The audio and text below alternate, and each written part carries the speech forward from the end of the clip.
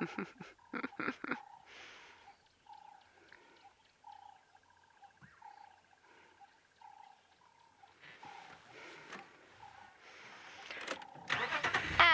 oh, goodness gracious, a very good morning to all of you, and welcome to the pre-show show of the Morning Safari.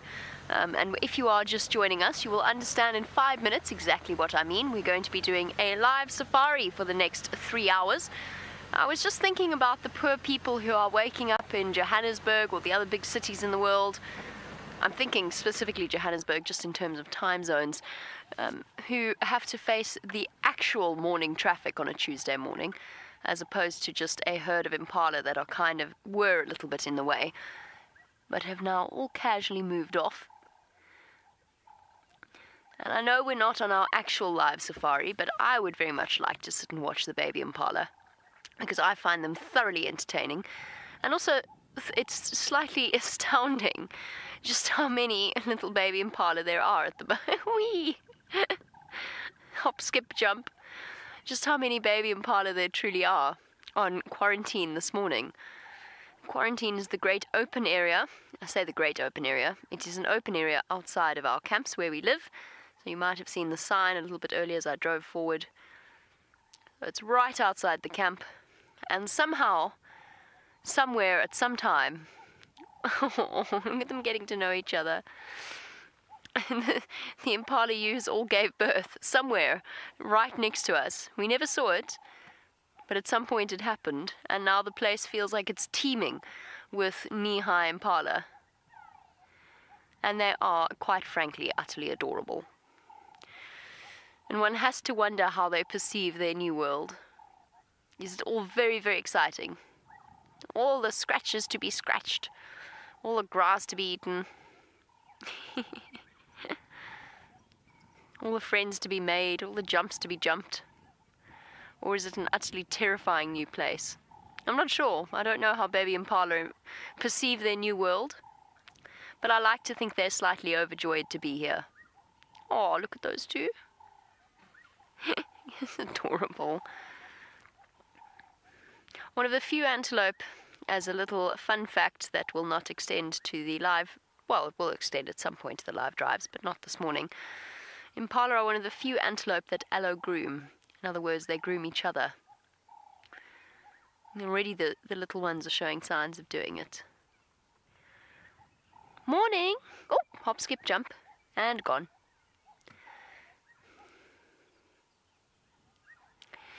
You are utterly adorable. Whee! Where are you going, you silly thing? Stop causing panic in the ranks. Oh, we've all gone now. Too sweet. Jean-Andre, where should we go this morning? See some wild dogs. Okay, sorry everybody. Byron is attempting to bend my ear. Standing by.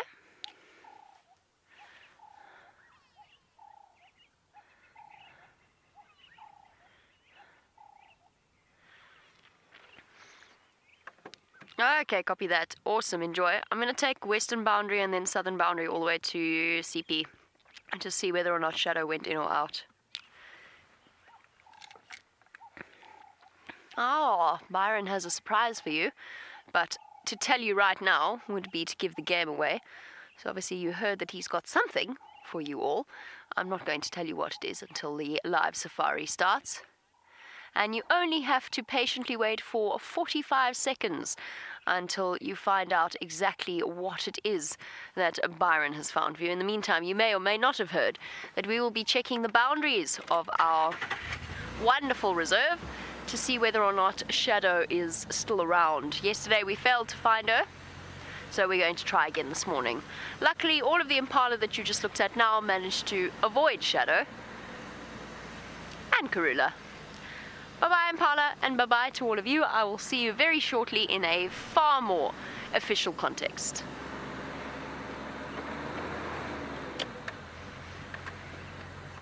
This program features live coverage of an African safari and may include animal kills and carcasses. Viewer discretion is advised. We have just found a beautiful young female leopard. This is so exciting, and this is Safari Live. Ready.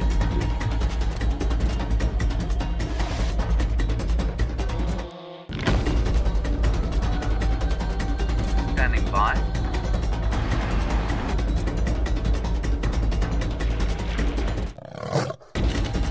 Five, 4, 3, 2, 1. You are live, you are live. Good morning, everyone. Isn't this amazing? What a great start. We've just found a young female leopard. It appears to be Shongile. And funnily enough, she looks like she's alone for the moment. I wonder if her mother, Karula, has left her in this area. Let's see if she has a drink, though. She's walking around almost like she's searching for something.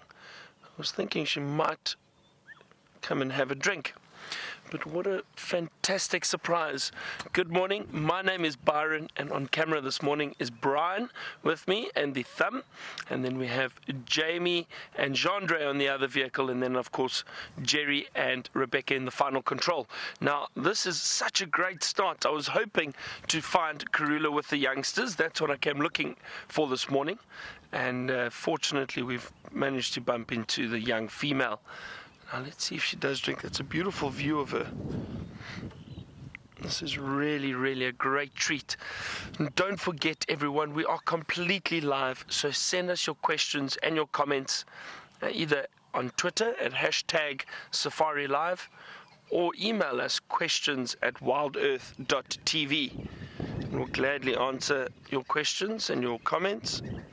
It's always great hearing from our viewers. This is very, very special. I'm so happy to see her. Now, I wonder if the female has walked through here, the adult female, Karula. All right, let me try reposition for us quickly. Oh, dear.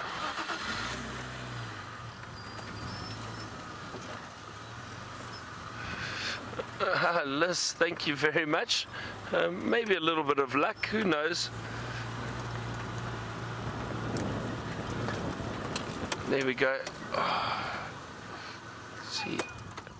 I always want to try and get a view of a leopard drinking, and especially photographers. Let's see, she seems a little bit cautious, almost like she's not too sure where she should be drinking. I'm still just scanning this area very carefully to see if the female isn't around. Karula.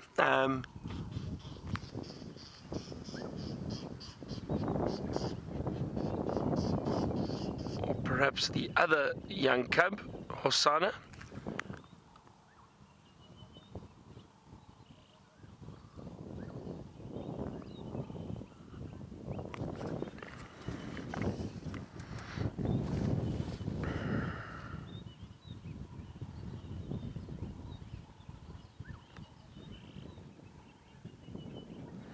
Oh, she is drinking. Now, that is wonderful. You see, she's still nervous. You can see, typical young cub. She's not too sure what's in the water hole. There might be one or two little terrapins in there that are moving, and maybe she's a little nervous of the movement in the water.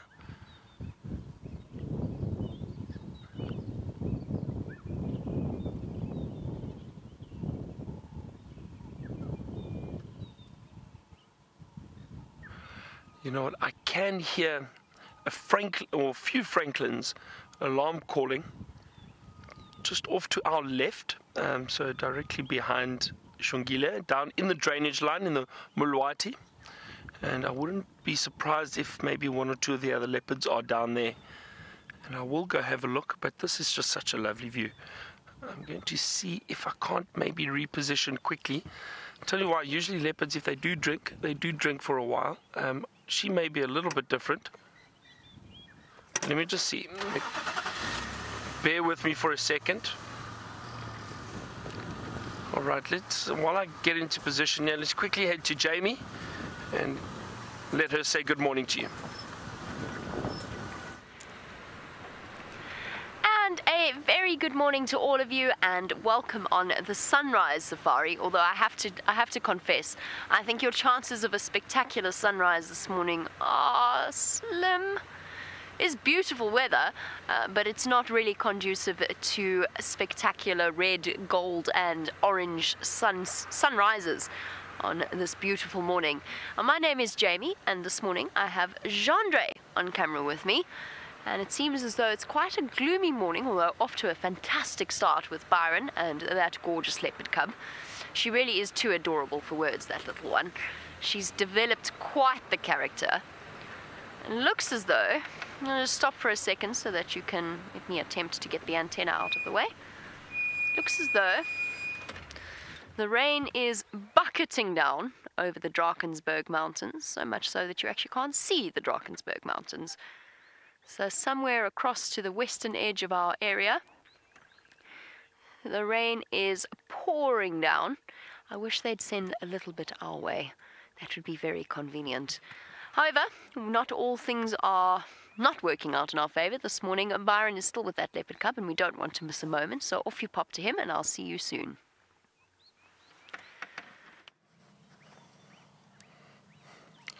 Well, she's still sitting in front of the little waterhole, the little pan.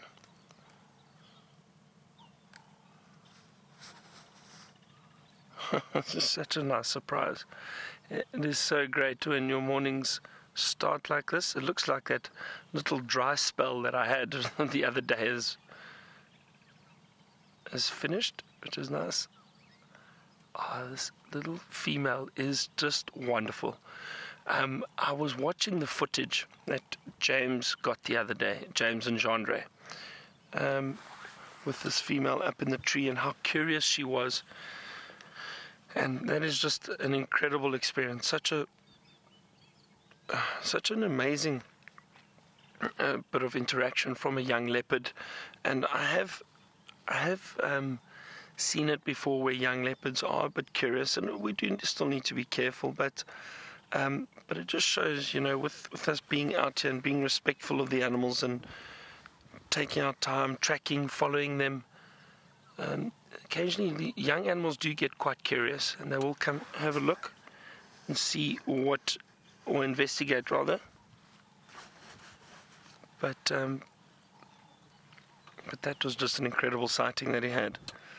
And this too, just to see her exploring, it is wonderful.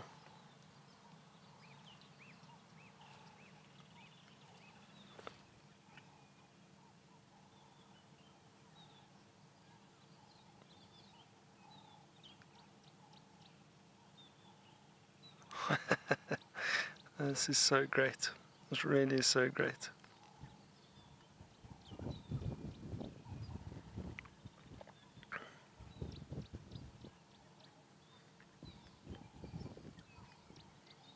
And I really do enjoy seeing leopards at this age because, as I said, it's this exploring stage where the female will potentially leave her cubs for a little bit longer periods of time, and when she does that, they'll explore, they'll move around a little bit more than usual. They'll go and have a look what is around, just like Shongile is doing now, having a look around this mud wallow.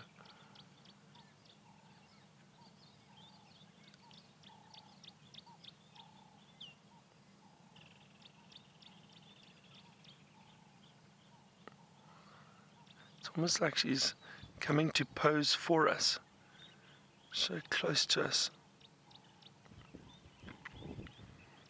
This is maybe a nice view of spot patterns. Those of you who would like to get a look at a spot pattern, she appears to be a 4-3 from what I can see. 1, 2, 3, 4 on the left, and then, well, as I'm looking at her, 4 on the left, so that would be the 4 on her right hand side of her face, and then the 3 spots on the other side, just above that whisker line. That's usually how we do identify leopards, is by the spot pattern. So she appears to be a 4-3 because each of those spots are unique, and especially those 4 on this side are very clear. You can see 1, 2, 3, 4, or 1, 2, 3, and then that 4th one just a little bit above the smaller spot. So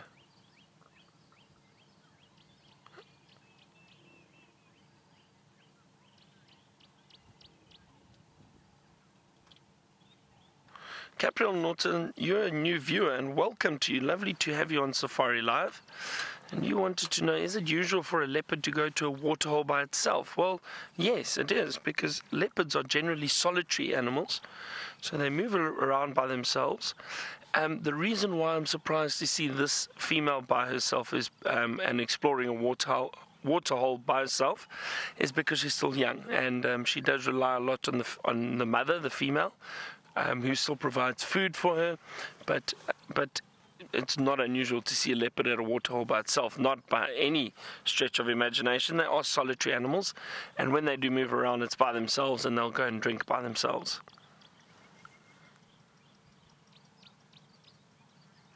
But I've got a feeling that either the adult female or the young male, who is her brother, is around in this area. Just because I heard some Franklin alarm calling in the drainage lines, and she came out of that area, so I wouldn't be surprised if they're down there somewhere. Perhaps the female has moved off trying to hunt, and she's left these two youngsters in this area.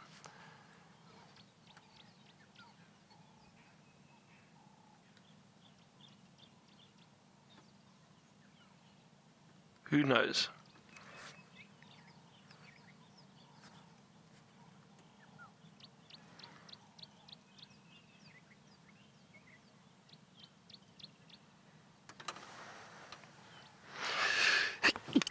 Oh, excuse me.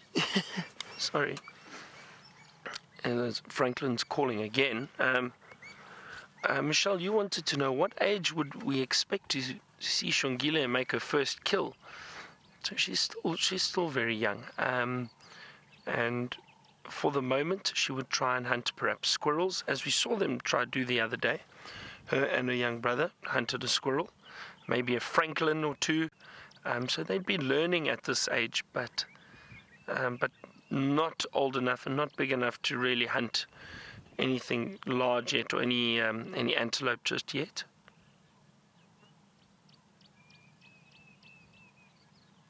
I would say, on average, Michelle, it's probably about just over a year. So anywhere between a year and 3 months to a year and a half, then they would have to start hunting for themselves. And that's usually the age that leopard cubs become independent, where the females do tend to chase them off. The average age is about a year and a half. So by that stage, they would have to be able to hunt for themselves. But I think these little cubs are just a little bit too young still. But they'll be learning, perhaps learning from the female, trying to watch her.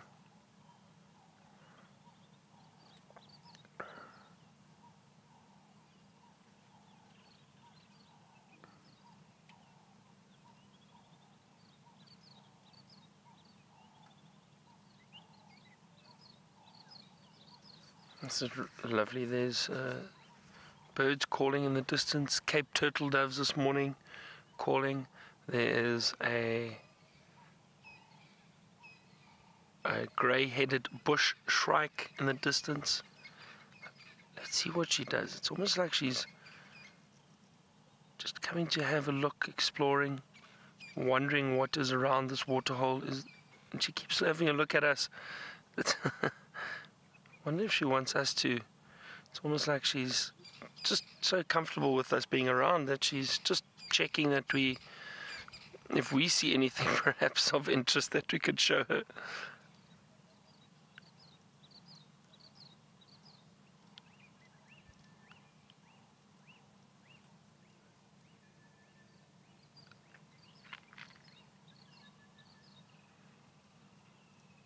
And typical cub behavior, little restless, moving around quite a bit. And also we're so fortunate, it's nice and cool at the moment. So she'll probably be a lot more active than she usually is. Moving about, having a look. Let's see where she goes. But I wonder where the others are. It would be wonderful if all three of them were out here drinking at the waterhole. That would be really amazing.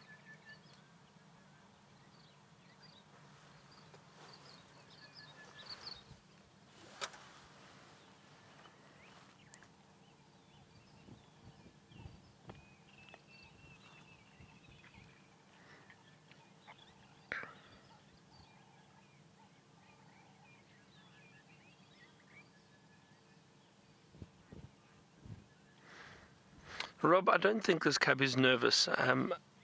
Well, to an extent. I think she's cautious because she's alone. She's learning. She's by herself. For the first few months of her life, the two young cubs would be left together. And we've seen lately, the last week or so, the young male has wandered off quite a bit by himself. We saw him yesterday afternoon. And now the young female's wandering off a little bit by herself. So this is all a learning process. I wouldn't say they're nervous. And I mean, for her to lie down like that, she's definitely not nervous. If a leopard was nervous, it would run away and try and hide from anything. I think she's just cautious and learning. She's having a look around. What is around here?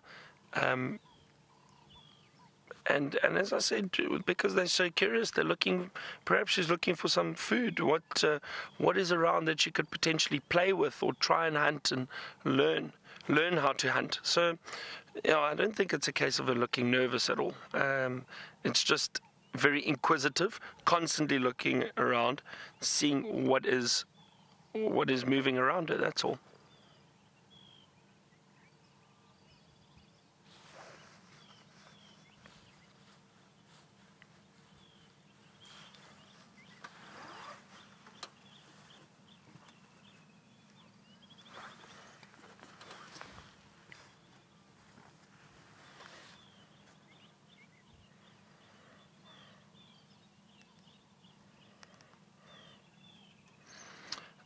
Michael, it's not really instinctual for young cubs just to move off away from the females. You wanted to know how will they move off or how will they know. So usually the female just tells them. She will hiss and growl a bit at them, and she basically chases them away. That's usually how it happens. However, some females are a little bit more tolerant than others. I've seen some females allow their cubs to hang around for up to 2 years, which is unusual. But then I've also seen a female leave her cub and chase her cub away at a year old. So it does vary, depends on the leopard. But the females are the ones that generally warn the cubs. They hiss, they growl, and they usually don't go back and fetch them. So.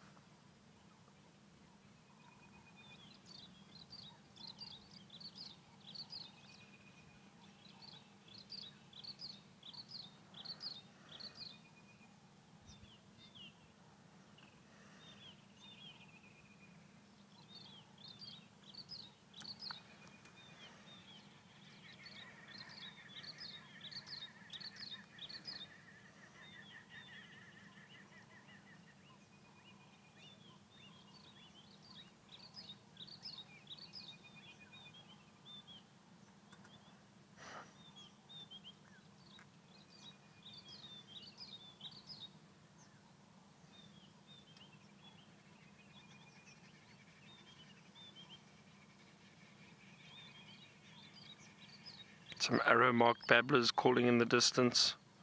We can hear.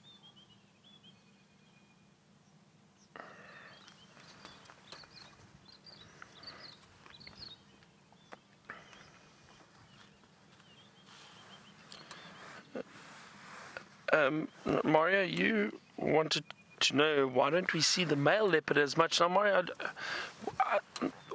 are you referring to the young male cub or males in general? I think one of the main reasons would be the last few days. The big males, the big dominant males, their territories are much larger than females. So they're possibly just patrolling territories and maybe have a kill somewhere, and we just haven't seen them for a while. We saw Tingana not too long ago, I think 3 or 4 days ago. He is the big dominant male that patrols this area generally.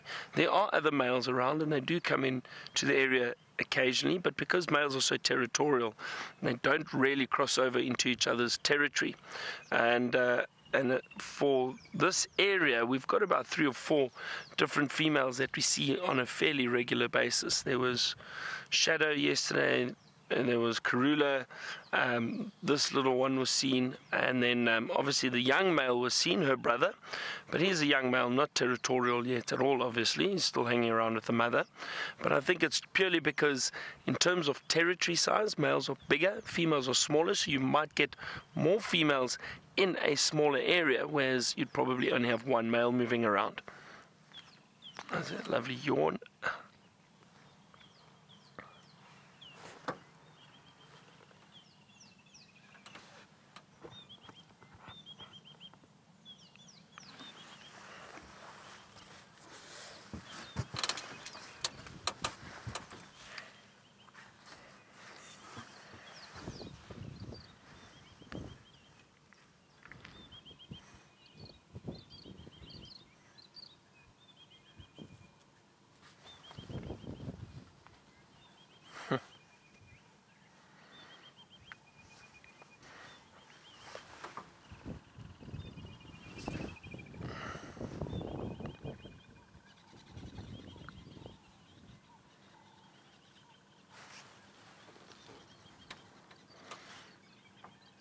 Cleaning herself, and big cats do this quite regularly, do clean themselves, especially leopards.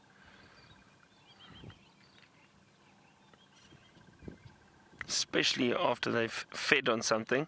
And yesterday the female did go and fetch these cubs and bring them all the way down here. They were not in this area yesterday morning.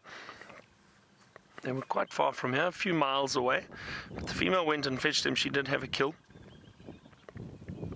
So they possibly fed a little bit last night or yesterday, and maybe still just cleaning herself.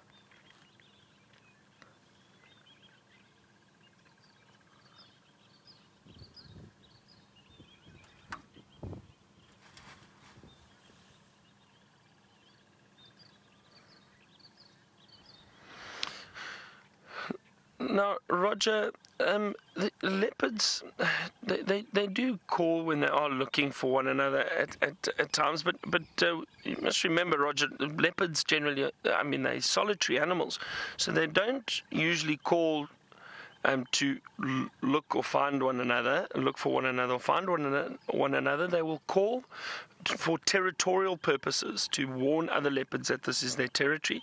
This young female wouldn't necessarily call, because I think she's been left here on purpose by the mother. So she knows just to keep quiet. She doesn't want to draw attention to herself either. If she constantly called, other predators like hyena or lions, if they were around, might come and investigate. She doesn't want to draw attention to herself. So no, I don't think there's any reason for her to call. And she'll just wait, hang around here, and wait for the female to come back. We were just fortunate that she came out and we found her. But generally speaking, when they are left on their own, then they'll stay on their own and just wait for the female to return. So there's no reason for her to call now. They do give the females, when they come back to find the cubs, she will give a little call, and it's like a little ow, ow, ow, to try and call the cubs, and they'll then know it's her, and they'll come running out and find her. But for the cubs to call the female, only when she gets there. They won't call unnecessarily. All right, well, what an incredible start. I'm going to sit here a little bit longer because this is such a wonderful sighting. But Jamie has found some other big cats to show you.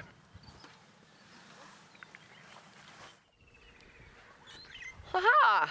What a fantastic start to a Tuesday morning. From seeing their tracks coming out of Simbambili to finding the lions on their buffalo kill right next to a dam called, or a waterhole called Sydney's Dam, which is in Buffelshoek. We have our wonderful nkuhumas. It's so special to see them because, of course, yesterday I was hearing all sorts of updates about them, and they were stretching and yawning and going for a walk and having a drink at Simbambili Dam, and we couldn't get to them. So to see our much beloved pride of lions is always a very special thing indeed. Unfortunately, though, because it is on Buffelshoek, which is a property to the north of our boundary, unfortunately we can't go any closer. so I can't really improve the view that we have. However, it is always special to catch up, especially on such an atmospheric morning. Here's one little straggler. What you up to, little monkey? Go eat your breakfast. Watching the rest of the pride as they slowly but surely move towards Sydney's dam, and I wonder if they're going to go and have a drink. I don't know, Genre, can you see those ones on the yes, you can. Perfect, thank you. One lioness, two lionesses. I actually think that this kill was relatively recent, at least in the last 3 or 4 hours, that these lionesses took down this buffalo. There was still a little bit of growling, a little bit of fussing over who had a chance to eat first. And now the lionesses are looking, I can't see, but she's, there we go. I was about to say, you see that hunched posture of the lioness. She might be watching something, but she's up now. And I'm hoping that while we watch these lions and at Sydney's dam itself, or Sydney's waterhole, I'm hoping that you really might get to hear one of the most impressive sounds. What are you ladies looking at of the bush? And that is the call of the African fish eagle. And we'll go on to that in a moment, but I just want to, I actually think I want to go forward. I'm a little bit concerned about losing signal as we go forward into the dip, but I do want to... Oops. Sorry, I was speaking over the African fish eagle's call.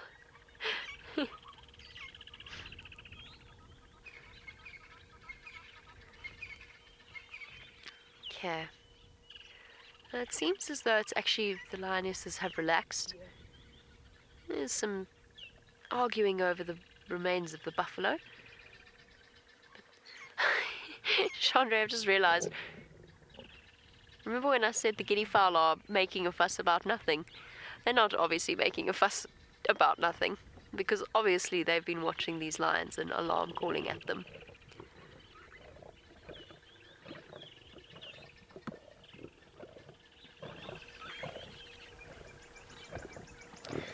I always find it astounding how... I shouldn't find it astounding, the number of times I've seen it, but just the aggression between the females, and it's all forgotten.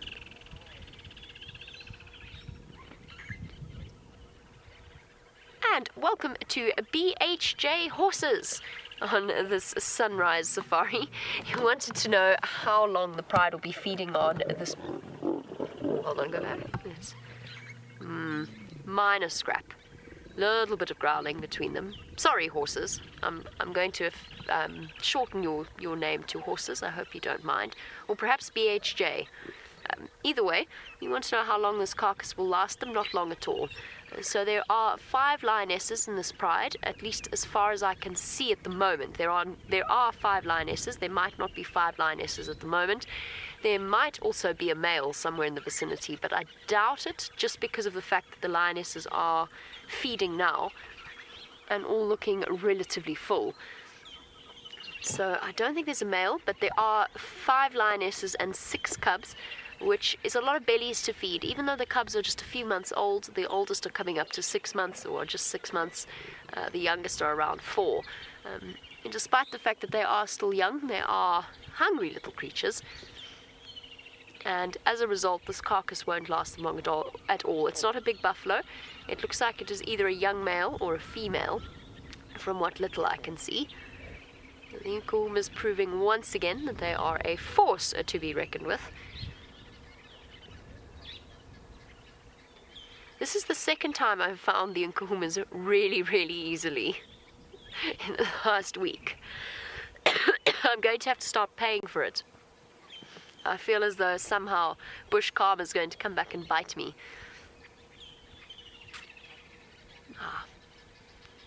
Here comes James and our special guests. So James is driving out of Voyatella Lodge, which means that he can cruise along towards the lions and come a little bit closer. So when you see a vehicle getting closer and you're wondering about why it is that we can't go there, it's just traverse agreements. It's just different traverse agreements. Excitement. And the lioness watching them. So there you go. Now, typically, we have seen the Nkuhumas in the past with their buffalo kill, to go back to how long it will take them to finish it off. We've seen Nkuhumas in the past with buffalo kills, big buffalo bulls, that have lasted them a good 2 or 3, sometimes even 4 or 5 days, depending on how many lionesses are there. I love that possessive paw. This, by the way, it's mine. I want it. But now things have drastically changed with the arrival of the cubs, even though they are quite young and quite small. Fortunately for them, their moms and aunts are very proficient hunters, and they seem to have, I wouldn't call it an unparalleled success rate, but it is certainly an extraordinary success rate when it comes to catching and killing buffalo over the last few weeks. A little cub back there, ears back, already showing the signs of aggression that we've seen as the cubs have grown older. They, at such a tender age, know that they have to fight for their place at the table.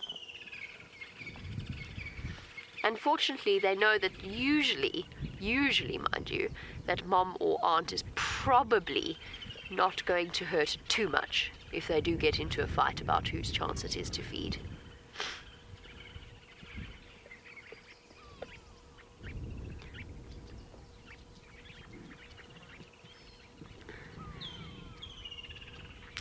Now, Red, you say, so is it only these 2 lionesses? No, Red, it is, there are definitely 4.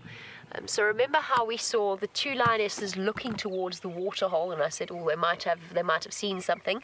There are definitely 2 lionesses. I'm not sure if there could actually be 3 across the other side of the vegetation where James is, and I'll ask him in a moment. Now, it's either 4 or 5. There's definitely 4. So one of them is lying there. The second lioness moved off a little bit, and you can see James and the rest of the crew watching in that direction. So she might have gone to have a drink. Now, absolutely, there are more than 2 lionesses. As for cubs, it's been a bit tricky to do a head count, just in terms of the distance that we have to keep. Unfortunately, we can't go any closer, so I can't do a head count, but since James is very conveniently driving a vehicle that can drive there, we'll find out shortly. And Shlak, you want to know where the dominant male is. Well, here's the fascinating thing about lion prides and the way in which they work. Movies like The Lion King and sort of traditional documentaries have taught us, and obviously documentaries have changed in their style, but traditional documentaries have taught us that there is a pride of lions, and the pride of lions has 1 or 2 or 3 males that heads them up. That's actually not exactly how prides work. A pride is just females and their offspring, and they move about in their own territory, and that will border on the territory of another pride and so on. And then what happens is we get either a single male or a group of males known as a coalition. And a coalition of males will have a very large territory that will actually overlap with that of several different prides that they will be dominant over. And what that means, I don't know if any of you saw the Swainson's spurfowl there. That's a bird that we don't often get to see. Sorry, distraction! Look at it with its red face. Swainson's spurfowl for all of you with your budding bird lists. Sorry, I'll go back into lion dynamics in a moment, but that is an opportunity not to be missed. Well done, Gendre. Swainson's, S-W-A-I-N-S-O-N-S, Swainson's spurfowl. Related to the Franklins, of course. Right, so dominant males will have a very, very large territory. Sometimes they're with the prides, whether they are mating with the females or sharing their kills, and sharing is a very, very strong use of the word sharing. Usually dominating their kills is perhaps more accurate. But a lot of the time they're off either on their own or in groups, busy defending their territory or just moving about on their own. So in this area, our dominant males are known as the Birmingham boys, and there's 4 of them. As to where they are now, I can't tell you. They'll be somewhere, but they've got a good 8,000, at least an 8,000 hectare territory, if not larger. So they're not always with the females. I think that is a fact for which the females are occasionally grateful, just because for them it means that they get to enjoy the carcass unchallenged. But the males do play a very important role, and they'll be traveling and moving about, particularly at night, defending their territory. And the fact that they do so is it's crucial to particularly the survival of these little cubs that you're seeing. Because the minute that those boys disappear, the minute that they lose their grip on their territory, their cubs that they have fathered will be killed by incoming new males, which is all part of, it sounds harsh, it's all part of the natural cycle of lions and making sure that there's no inbreeding. But the male lions do form a very, very crucial part. It's not a hands-on part of the cubs' lives, but it is an absolutely essential part.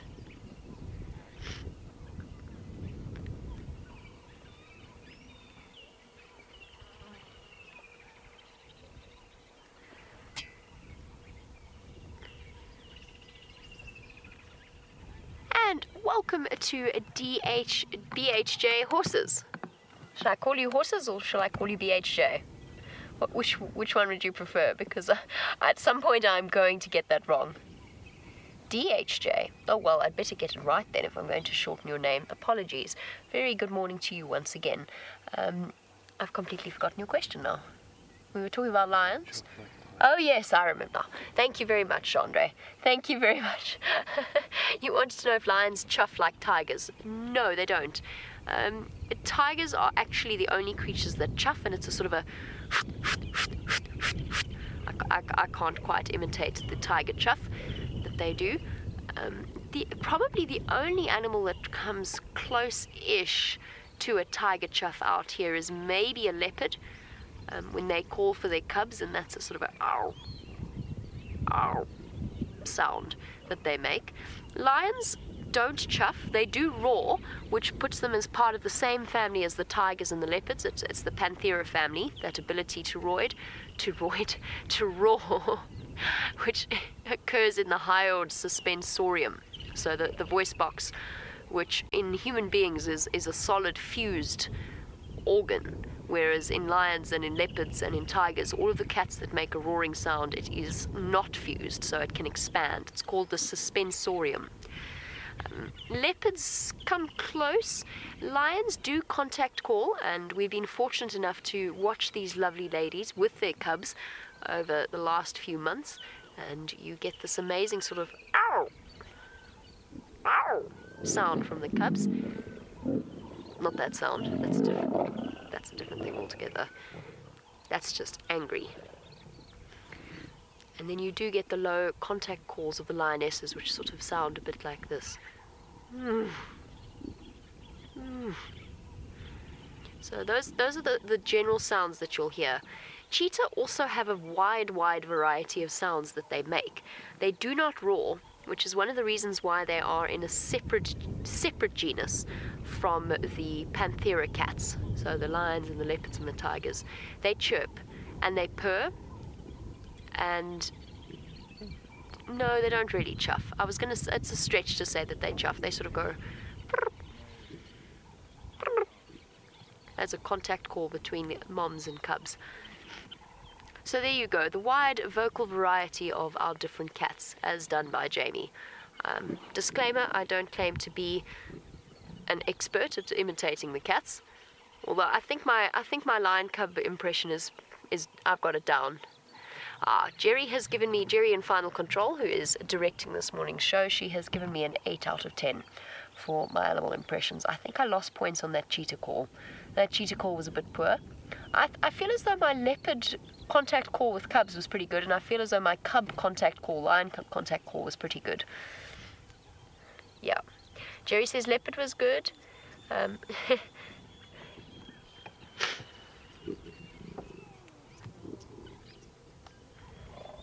I'm not going to even attempt to do a lion growl or a lion roar. I know my limits.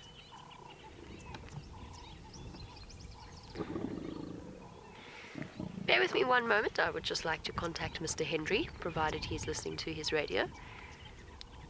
James. Yay!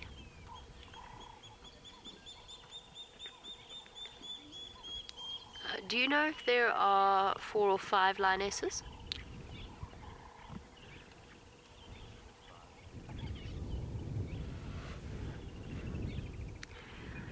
Copy, thank you. James says he thinks they're 5. He thinks he's counted 5. They are sort of moving about, so it's difficult to keep track, but it does seem as though there are 5 lionesses. So all 5 of our lovely Nkuhuma ladies are here and are present. So all of the essential parts, not essential parts, that's a very poor way of phrasing it, my apologies. All of the best parts of the buffalo kill are gone. The very first thing that almost all predators will eat when they catch something is the organs. Things like the liver, the heart, the lungs, the kidneys, all of those, of course, have an incredible amount of nutrients. Whether they are acting as a storage unit or for whatever reason, they are very, very nutrient rich. So the parts of the animal that are most in demand will be the organs. And you can see that we're looking into the chest cavity of this buffalo.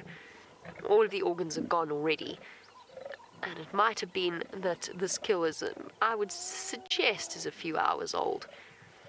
At first I thought it was fresh, just judging by the sounds that I could hear, but I actually think it's a few hours old.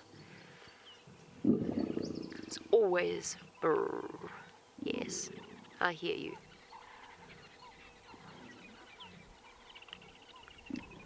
And welcome to Gary, who would like to know what all of the insects are that are flying around the buffalo.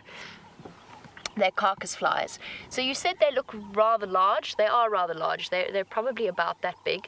And it's something that, as you become more familiar with our live safaris, Gary, and as we get, obviously when the kills are on or in an area where we can go a little bit closer, you'll find that we're often plagued by the carcass flies that buzz around the carcasses.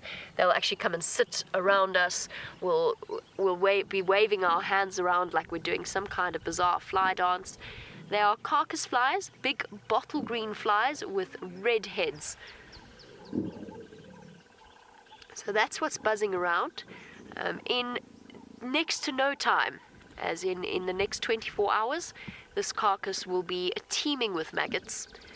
That will then, of course, go about completing their life cycle in terms of growing. And as I'm sure many of you know, maggots, their growth rate depends very much on the temperature that they are exposed to. So on a chilly morning like this morning, and forgive me off the top of my head, I can't remember how warm it was or how cool it was. I have a vague feeling it was low 20s, 21-ish. It was. There we go. Genre says yes, 21 degrees centigrade, which is 71 in Fahrenheit.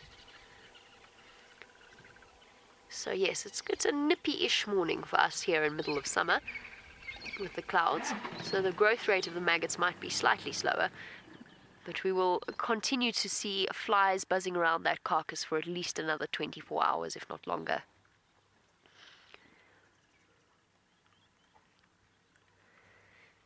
And after that will come the ticks and the carrion beetles. And just by the way, speaking of carrion beetles, I don't know if any of you were watching the bushwalk that we did a few days ago, where we were sitting at a civetry, which is a type, it's basically a midden that a certain type of animal leaves. But the beetles that we were looking at were in fact carrion beetles. I double checked. I had a feeling that they were, but they were in fact carrion beetles. Not, they're sort of part of, they're connected to the dung beetle family, but only in a very vague way. So they were carrion beetles. The little face of that cub.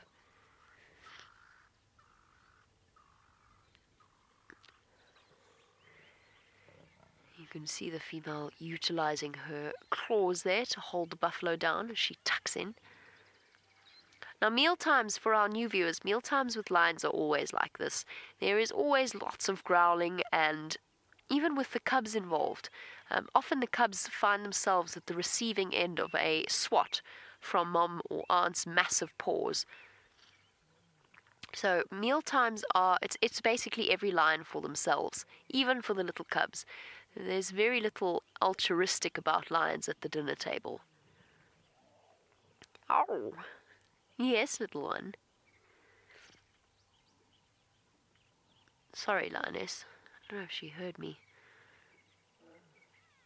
There, she's calling. Whoops. I actually think she did hear me. I didn't mean to, but I actually think she did hear me call. Not this lioness, but the one that was at the kill. As I did the little owl sound of the cub, which I'm going to cease from doing, I'm not sure if I'm really overestimating my ability to do lion cub calls, but she immediately looked up and started contact calling. I'm not sure.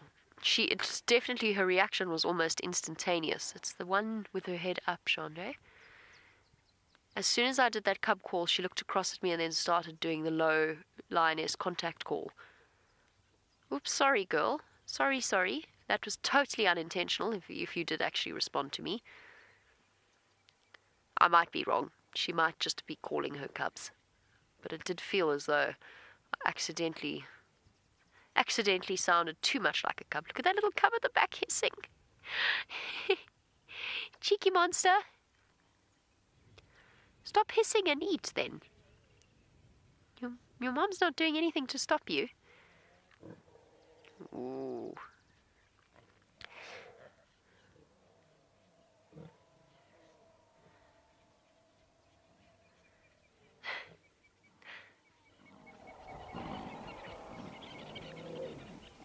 Angry little lion cubs. Just like your pet cats or your pet dogs at home, or your pet horses actually. If you're familiar with animals at all, you'll immediately know that ears back posture tells you a great deal about the animal's mood, and the same thing applies to lions. When they're cross, when they're aggressive, they will have their ears flat back like that. It's an aggressive defensive pose, if that makes any sense. That ears back at the kill. They're saying this is my patch, but at the same time they are patiently waiting to be on the receiving end of the odd blow.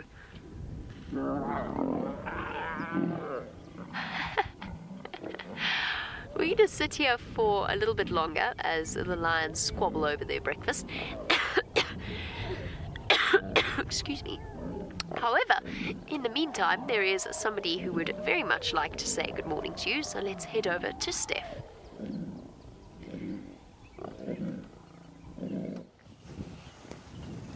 Good morning and welcome to the bushwalk segment of this morning's Sunrise Safari. I'm Stefan Taboul, and today on camera we have VM.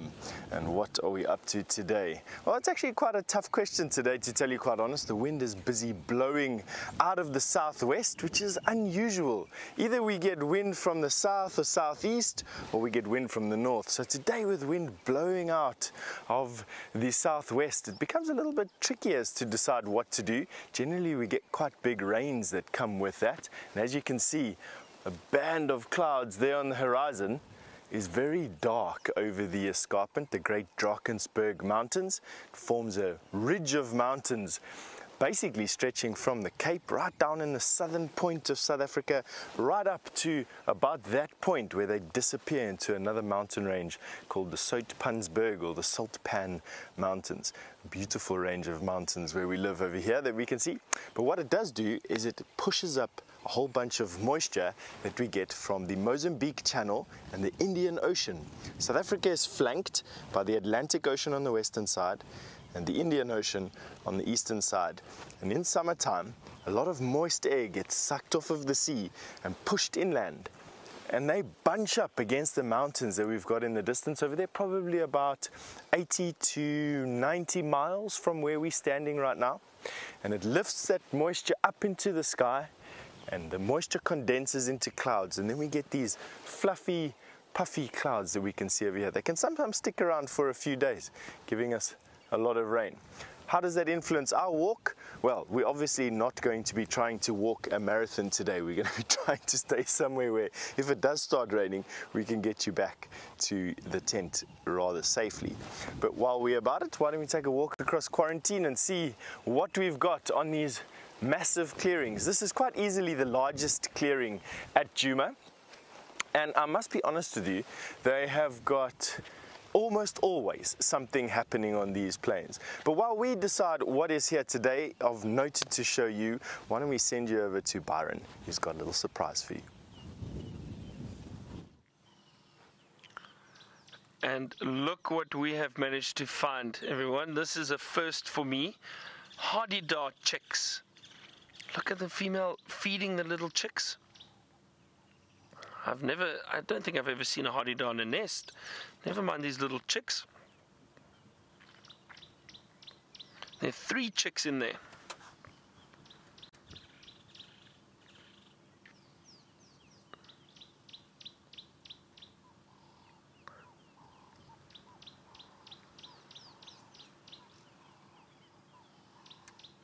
We spotted them. I've just driven around this drainage line having a look to see if I can't find any of the other leopards, if the female Karula or the young male Hosana is in the area, but no sign of them just yet.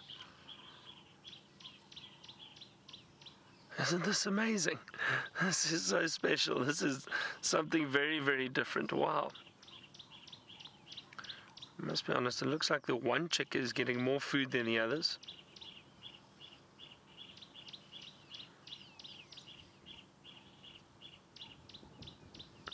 Wow, that looks like a lot of hard work for the female.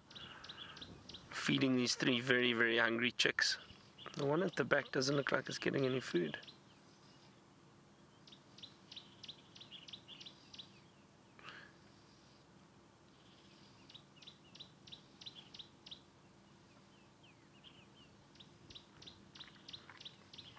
But isn't that incredible? I'm sure that's a first for a lot of you too. I don't think anyone, I don't know anyone who's seen hardy-dar chicks like this. Brian, you've never seen it before, have you? First time as well. Yeah. That's very, very cool, exciting. Just shows you never know what you're going to find out here.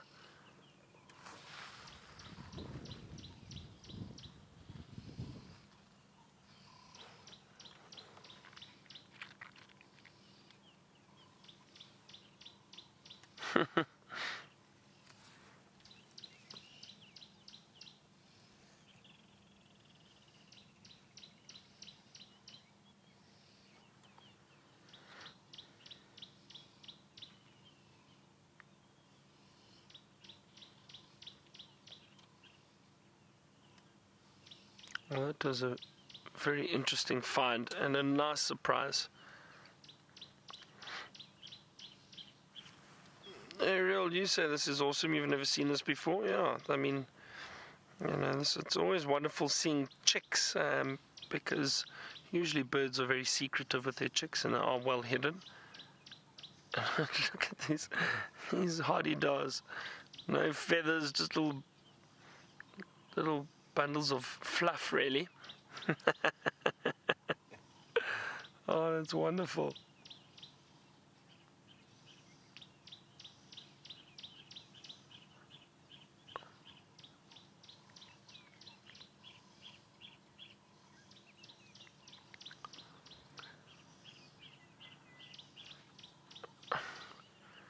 Red, do you want to know if I think the female feels any discomfort while regurgitating food? No, I don't think so at all. It's natural for them.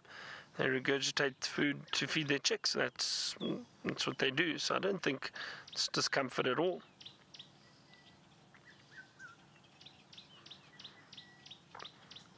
You can hear orange-breasted bushshrike calling and a red-chested cuckoo in the distance. A lot of birds calling at the moment.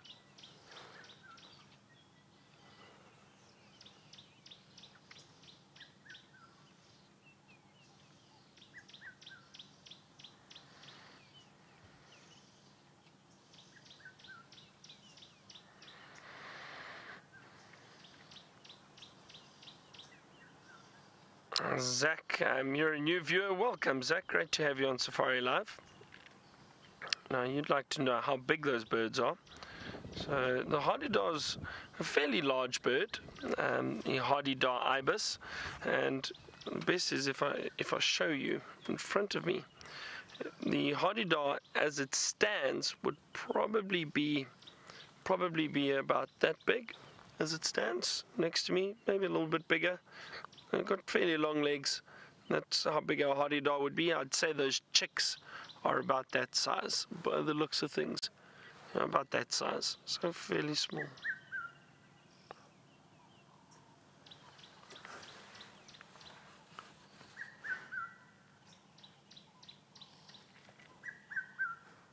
There's that red-chested cuckoo calling.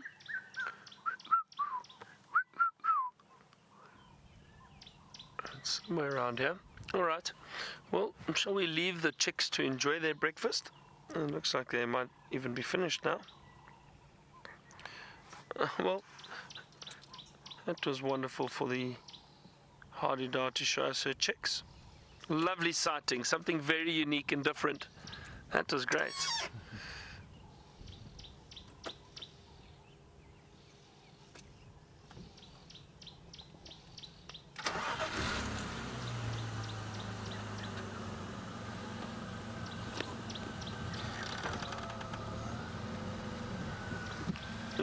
Now, DHJ Horses, you're a new viewer, welcome. You want to know if there's a pecking order with these chicks, if one is more dominant in feeds. So I don't know with Hardy-Dar. Like I said, I've never seen Hardy-Dar chicks. By the looks of things with them feeding, yes, there is a pecking order because one seemed to get a lot more food than the others. But I'm not entirely sure. But generally with birds, there is often a pecking order. One does tend to be a little bit more dominant and gets a bit more food. And some pecking orders are so great that the one chick may kill the other chick so that it gets all the food. That does happen with certain excuse me, certain species of birds. Now, can you believe it, but our young female leopard has disappeared. Where has she gone? I did a quick little loop. She was lying right over there. And she's gone. Alright, well, let me try and have a look around here. While we do that, let's head back to Steph, who's on the bushwalk.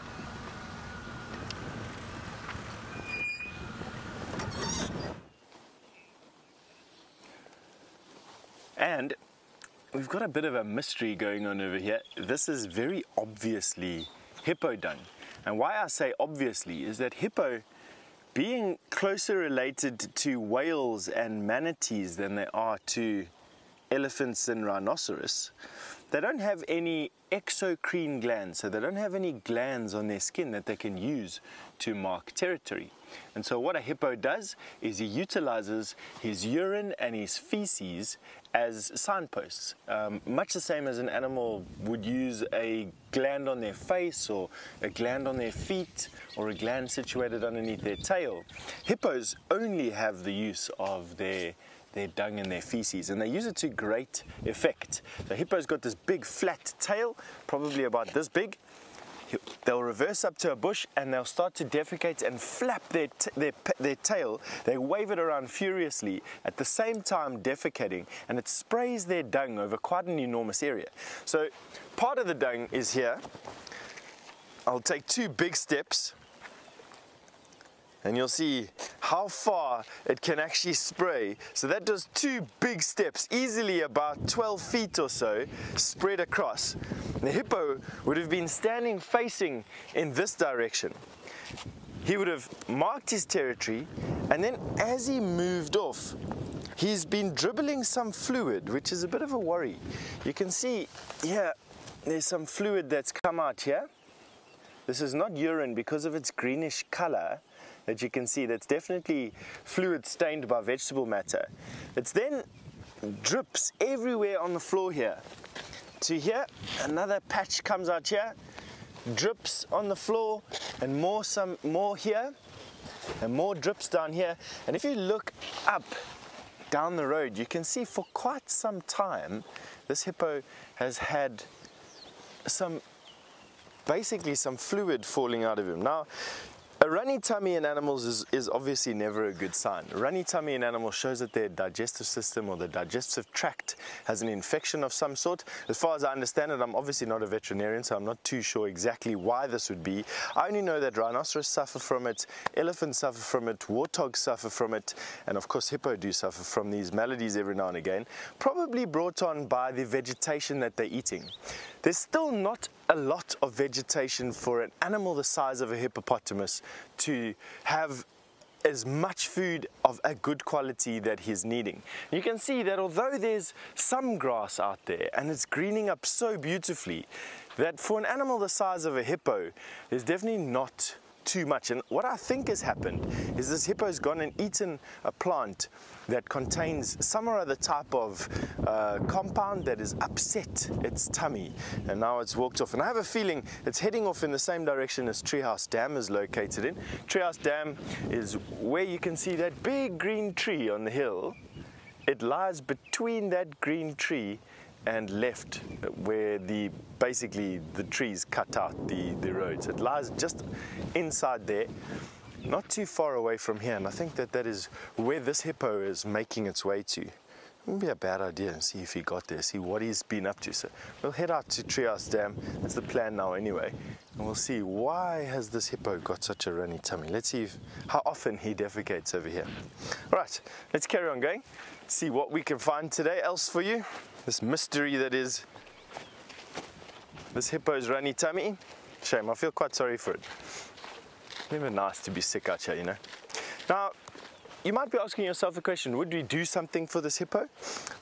Only if this particular hippo's sickness had something to do with people. So if there was an anthropogenic or a people cause to this particular malady, ate a piece of plastic or, you know, something like this, got into a food store somewhere. In this particular case, this is 100% natural. Most of the time, hippo actually get over this pretty easily. I remember a couple of years ago, I was doing some research on the diseases that elephant and rhinoceros and hippopotamus and giraffe get, and it was remarkable to me that hippo caught half the diseases of the terrestrial animals. So half, the hippo's list of diseases was half that of even an elephant. So in general, I think they're quite hardy animals, and so there's no need for concern over here over this young hippo. I think you'll be just fine as soon as the vegetation repairs itself. Now Dale, you've asked me where do these hippo go with the lack of water around. Dale, luckily in this part of the Kruger National Park, where we are situated on the western side, there's a lot of pumped pans. There are also a lot of pans that have been man-made. In other words, creeks have been dammed up to hold water into the dry season or hold water for longer into the dry season. And so there's always a puddle or two out here that hippo, like this particular hippo, have access to. So not to worry, there's enough water out here for these hippos. It's not always very deep, it's not always very pleasant, but there's definitely enough water. Different case on the eastern side of the Kruger National Park. On the eastern side, there's very few man-made dams and pans, and this year I've heard that over 1,000 hippopotamus succumbed to the drought, and that there's just bones bleaching or lying bleaching in the sun in fields. I still have yet to go and see it myself. These fields of bones, as some of my colleagues are referring to it. I look forward to seeing that, not in a gleeful way. It's going to be a macabre sighting, just to realize the depth that this drought that we've had has had and the effect it's had on the animals. But one of the things that didn't seem to be too affected by animals whatsoever was this species of ant. This ant I only started to observe this particular year. I haven't observed this ant at another time, and I like to call it a cement ant, not because that's its real name, but because it has this peculiar habit of cementing the entrance to their burrows with a substance that is crystalline almost in its hardness. It's much more resistant to erosion than the rest of the surrounding sand. So here you can see, just with me rubbing, I can rub away the sand fairly easily. But here you can see how resistant that crystalline is. And what it is, it's nothing less than a miracle. These ants are part of an order of insects called Hymenoptera, which are some of the most evolved organisms on the planet. Not sentient, as far as what we can tell, but definitely highly evolved. And this cementing of the entrance burrow is simply to stop water from eroding the entrance burrow and blocking their tunnels inside with eroded sand material. So water will come along, would move around and erode around the entrances to these burrows, leaving these slightly raised and a little bit resistant to the water's mechanizations, and then it moves off around and away. Isn't that incredible? You can see over here, in actual fact, it looks like they're building, just moving slow. They'll get up to speed as the day goes on. These are not very fast moving ants. They, for me, have a very bulbous head, quite short, stubby mandibles, quite often on the predaceous. Ah, there we go, there's an ant that is reproductive. Most ants in a colony are females, most of them are also sterile, but these ones that come out with the wings are the new kings and queens of this ant colony. So what you're having a look at there, which is the first time I'm seeing it, is the new king or queen for one of these cement ant colonies. And that cement ant, remember, is in hyphens. Wonderful. I love watching these things. These particular ants don't have any grain stores yet, and it's because there hasn't been a lot of seeds around at the moment.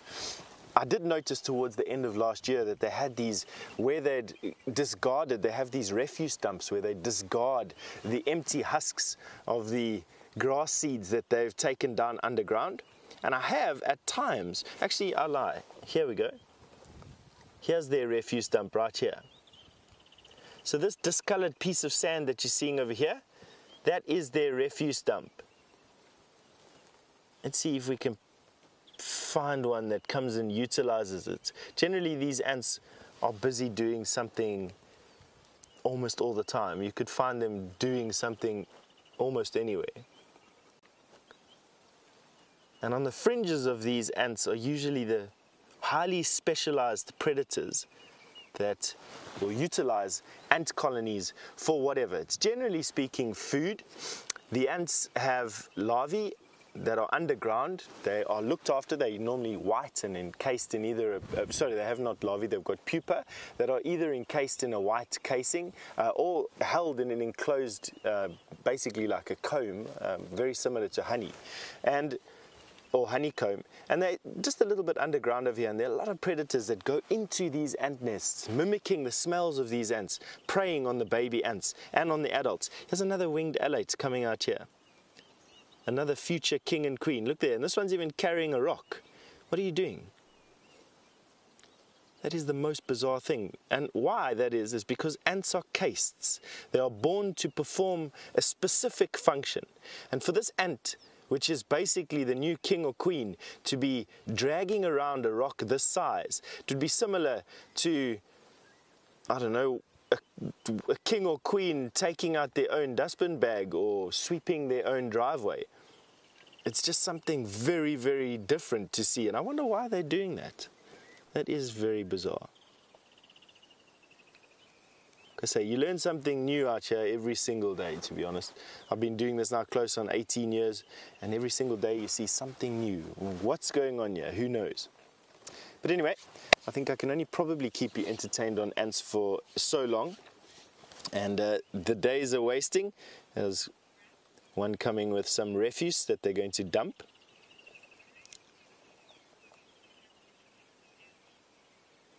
And you can see that ant basically took out this piece of refuse, dumped it onto the refuse dump, and then is now moving back to their hole. Absolutely incredible. I love these little things. Still haven't figured out what these ants are. I've sent them away to a couple of friends of mine, but I think that we're only noticing these ants this year because of the fact that it's so dry and there's so little cover around, that what's happening is there's gaps in the vegetation that is busy opening, and we for the first time are observing this.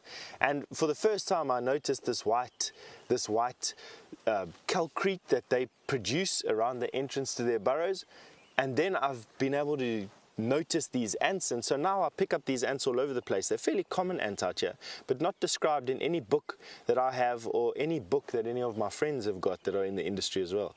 So we're waiting for an epiphany here, for someone to help enlighten us.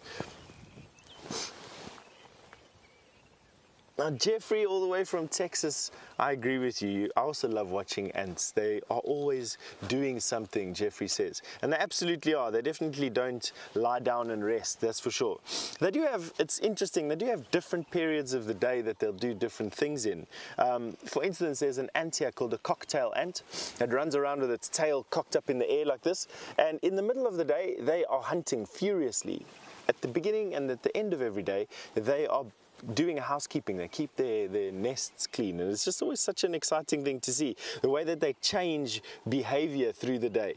And when they're hunting, you can't get close to these ants. They're just swarming everywhere. When they're busy building their nest, they come in and out at the most amazing speed. And you can sit right close to them. You can watch them doing their thing, and they hardly ever, you know, they don't move off, in other words. These particular ants, they don't move very fast at all.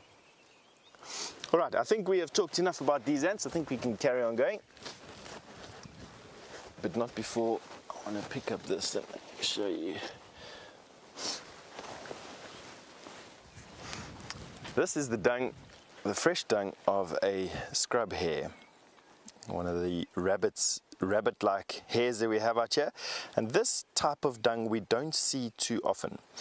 Rabbits, like rats, practice they have a digestive practice where they eat their own dung. It's called coprophagy. And what they do is they produce two different types of pellets. They produce a pellet just like this of grass that has gone through a type of digestion, an early type of digestion in their tummies. Comes out like this. They deposit it in an area where they can find it very easily again, and then they re-ingest, they eat this again. And they draw the most nutrition, the most moisture that they can out of this pellet again.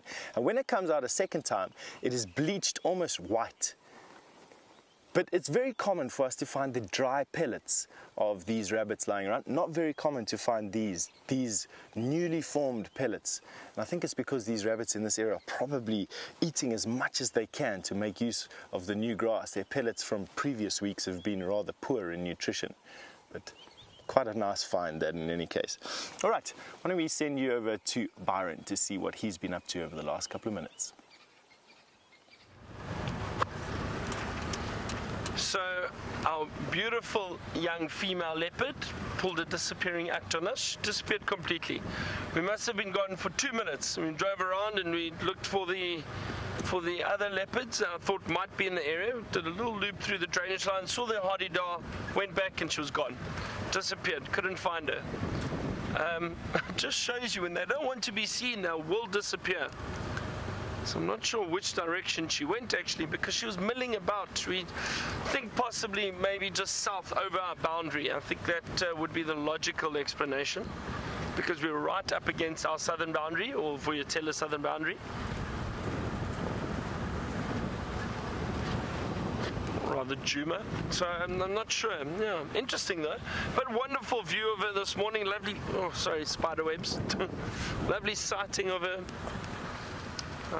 I'm still going to just scan this area quite carefully and just see if we don't find the female perhaps, or maybe the young male.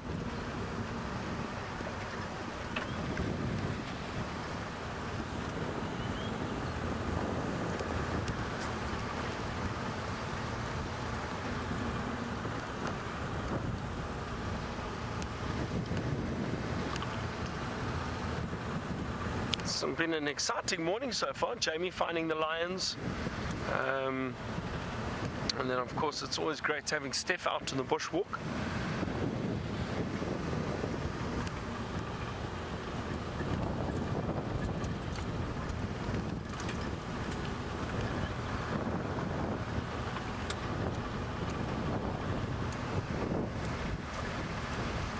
Just scanning these termite mounds and trees. Just having a good look, making sure we don't miss anything. Did see tracks of leopards walking through the drainage line, the Mulwati, and I think it was the female.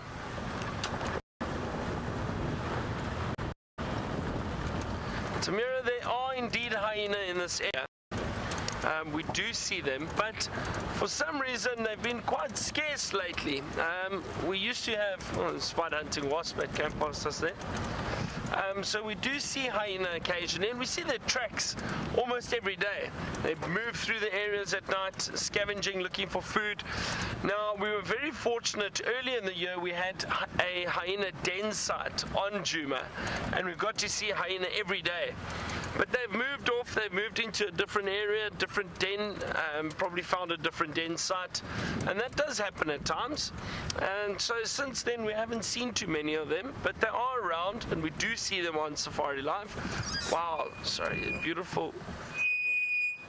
Sorry, these brakes are horrific. I think there's a beautiful big male waterbuck that just ran off there. That was a massive, massive male. Let's see if we can see him again.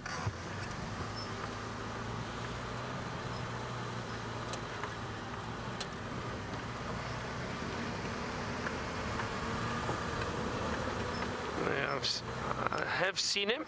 I think we might get a view of him. He's just off to the right. I was moving through a thicket a little bit. Hang on.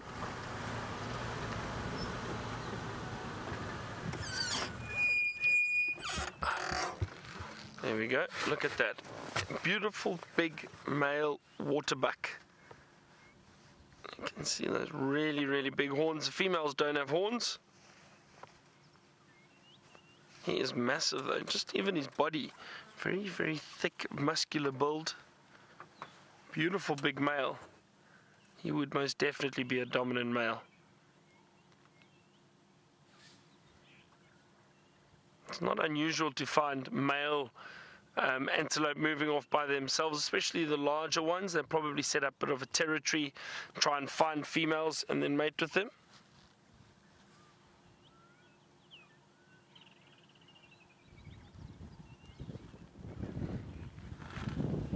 And there it goes, disappeared. It's a lovely morning, still very nice and cool, which is great. I think it's because of the cool day we had yesterday. The day before was incredibly hot. Wow. Very, very hot. So it's nice to have some cool overcast weather. Makes a big change.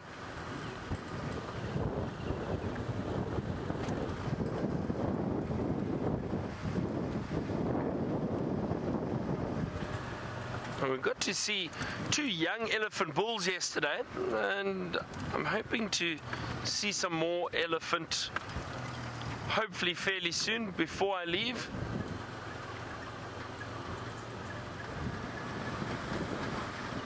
It would be great to find a nice herd of elephants somewhere.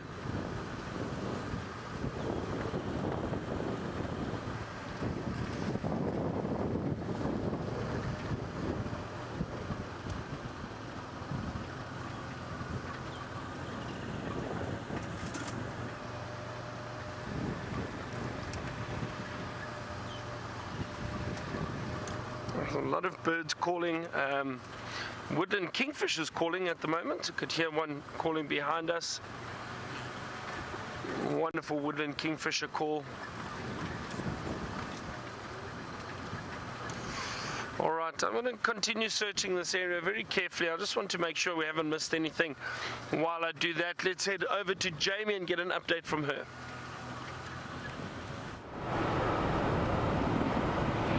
And as Byron said, the birds are chirping away this morning. It is a really, truly beautiful morning. Unfortunately, we have left the lions so that we can make space for some of the other vehicles. Everybody seems to be up and about this morning, much like the birds. And because there are other vehicles in this area, we've made some space for them to go and enjoy this particular sighting. And I will be listening to the Game Drive channel for any updates as to what these lions are up to, and if we have a chance, then we'll go back before the end of the Sunrise Safari. So now I'm cruising along the northern boundary of Djuma, just taking in the views, enjoying the sun breaking through the clouds and warming us up, and looking for the ground hornbills that are always, I say always, that's a really silly word to use out here. The ground hornbills that are often in this particular area. No sign of them this morning, but that might have just been that they've already moved off to feed. So a ground hornbill is a big turkey-sized, very endangered bird that we get out here. It's turkey-sized, it doesn't look anything like a turkey. It's a beautiful glossy black with a bright red face, and they live in quite unique family groups. And they are, as I said, very endangered, but they do, at this time of year, they do start to breed. They start to lay their eggs, which means they are far more vocal than they might otherwise be. And over the since I came back from leave, which was the beginning of November, if I remember vaguely correctly, I'm never entirely sure where I am in space or time, but I think I came back around the beginning of November. And ever since then, every single morning, somewhere, I have heard the call of the ground hornbill. And it does make me wonder whether or not they're nesting in this vicinity, somewhere close to the northern boundary. Unfortunately, this morning, no luck. Our ground hornbill have evaded us completely. We'll keep checking though, because I've said that before and then found them. They have a strange ventriloquist effect to their call. It makes it sound as though it's coming from closer than it actually is. Especially on a cold morning like this morning. So we'll see. I have not yet given up hope. I'm also checking the northern boundary for any sign of tracks for Mvula. Because Mvula spends a lot of his time in the property to the north of us. Mvula is a male leopard that I have not really had the pleasure of getting to know. He was actually moving out of Djuma by the time I started working here, so I've only encountered him a couple of times. But it's been quite a while since we last saw him, and I just want to check and see whether or not he's come wandering down this road at any point. And then we'll do a full circuit, go look for shadow, and then come back to the Nkuhumas.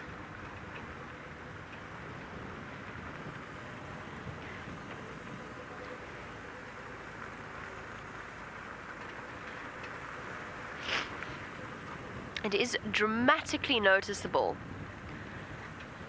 It feels as though we're driving in a different world. In the last, if I look back on the last 4 weeks, since the rains, since the first proper big rains. No, because the first proper big rains actually only happened on Djuma and around Djuma. So the place was teeming with elephants and buffalo. And with their absence, it almost feels a little bit empty. Yes, we've got the lions and the leopards, and that is wonderful. But it really does feel like we're driving in a completely different place. The change is that dramatic. Ooh, that could be quite cool. Of course, you're not going to stay, are you? Because you never are. You got it. Well done, Genre. It is what looked like a red-billed woodhoopoe. I had a moment where I thought it might have been a scimitar. No, it's not. It's a red-billed woodhoopoe, or a green woodhoopoe, as they are now known. And it's gone. The joys of live wildlife filming, and particularly live bird filming. While we continue on in search of anything this morning, let's head across to Bushwalk to Steph, who's good at finding everything.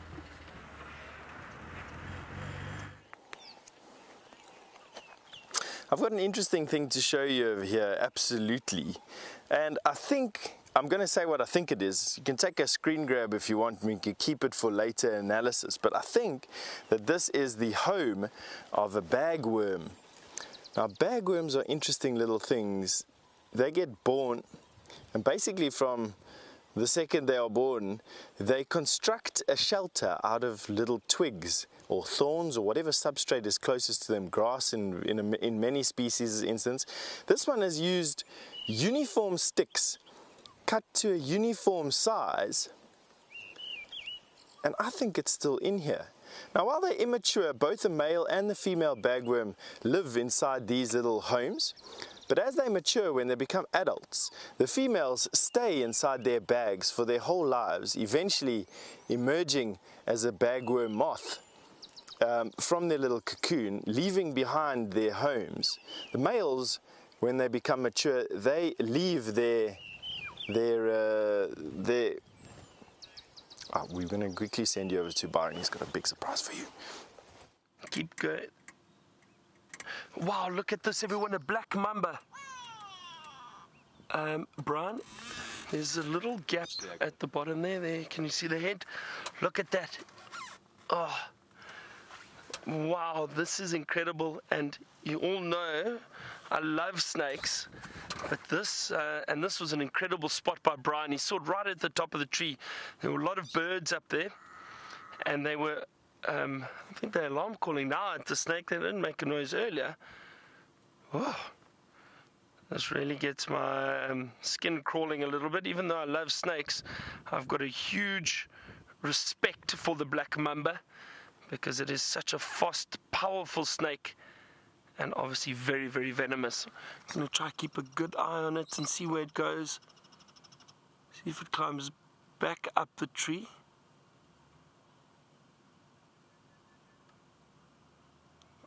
Incredible how agile they are moving through these trees. These very, very thick trees.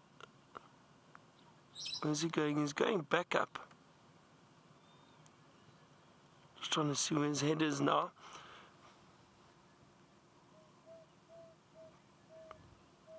It's amazing how quickly these snakes can disappear in the trees. Yeah. I'm just trying to see. Maybe if I go around the other side, Brian, we might have a view of him again. Let's have a look. Because he was just on the other side of that branch. This is really exciting, and I love seeing little things like this, especially snakes. But like I said, it is a snake that I've got a huge respect for because of how fast, how powerful, and how venomous they are. Let's just have a look here quickly.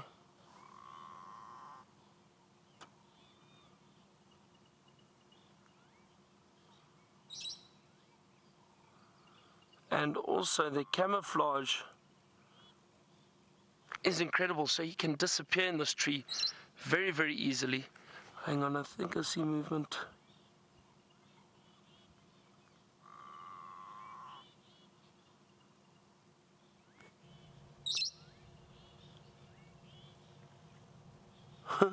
Now, I don't know if I should feel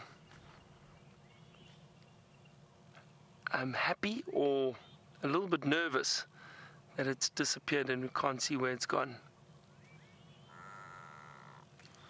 I'm sure it's still in here somewhere, but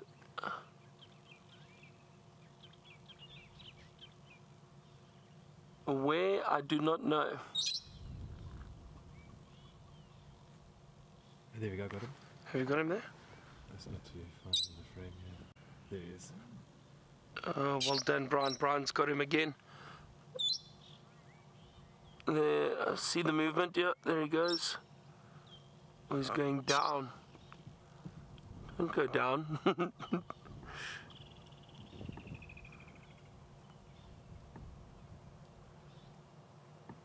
Wow.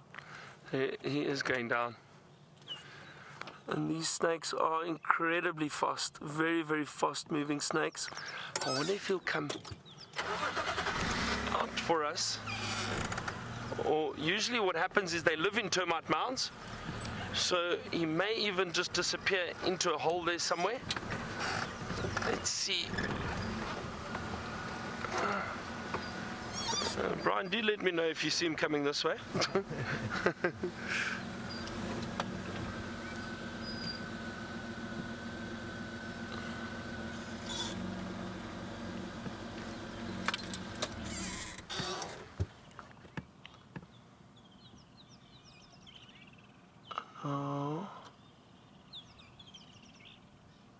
I can't see him at all.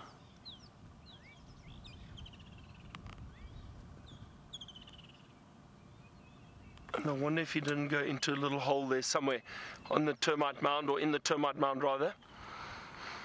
Sure, that was exciting. Very, very exciting. He did go straight down. And I think perhaps found a little hole there. Let me just have a good look. Interesting. I would have thought the birds might try to mob it a little bit more to chase it away. But I wonder if it's a case of they don't even mess with the black mamba. Although, no, saying that, I've seen starlings mob and chase black mambas away. So interesting, right at the top of the tree, and then just moved off.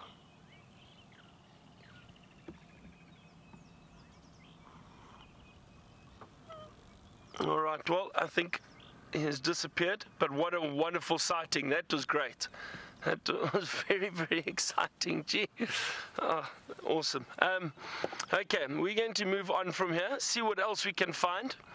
And while I do that, let's head back to Steph on the bushwalk.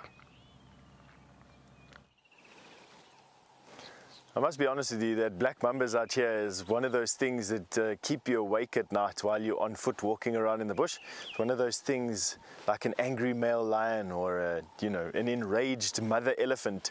You don't want to walk into close proximity to these mambas. The stories that have come out of the bush here about black mamba encounters, negative black mamba encounters, so envenomations, will be enough to keep you high in the sky and not walking around here for a lot. Anyway, you're back to me with this bagworm that we've got, and well, what I think to be a bagworm. The more I look at it, the more I'm convinced that this is a bagworm's home, a bagworm bag. But as Viam quite aptly described it, just looking at it reminds him so much of a log cabin. And that is exactly what it is, albeit one that is constantly added to. They produce a very, very strong silk, and that is what ties this all together on the inside. But just have a look at this. Have a look at its attachment point there at the top. That is where it would have been stuck to the tree. And then the entrance to this bagworm's home is this soft entrance that's been camouflaged with a bunch of leaves and is being held tightly closed by what I believe to be the bagworm inside here. They have legs that they pull on the inside of their bag. They pull on the entrance, and they can hold the entrance to their bag pretty tight. I think what I'm going to do is put it back where I found it in a second. I found it underneath this peltiforum tree. But before we do that, have a look at these caterpillars busy eating this bush willow here.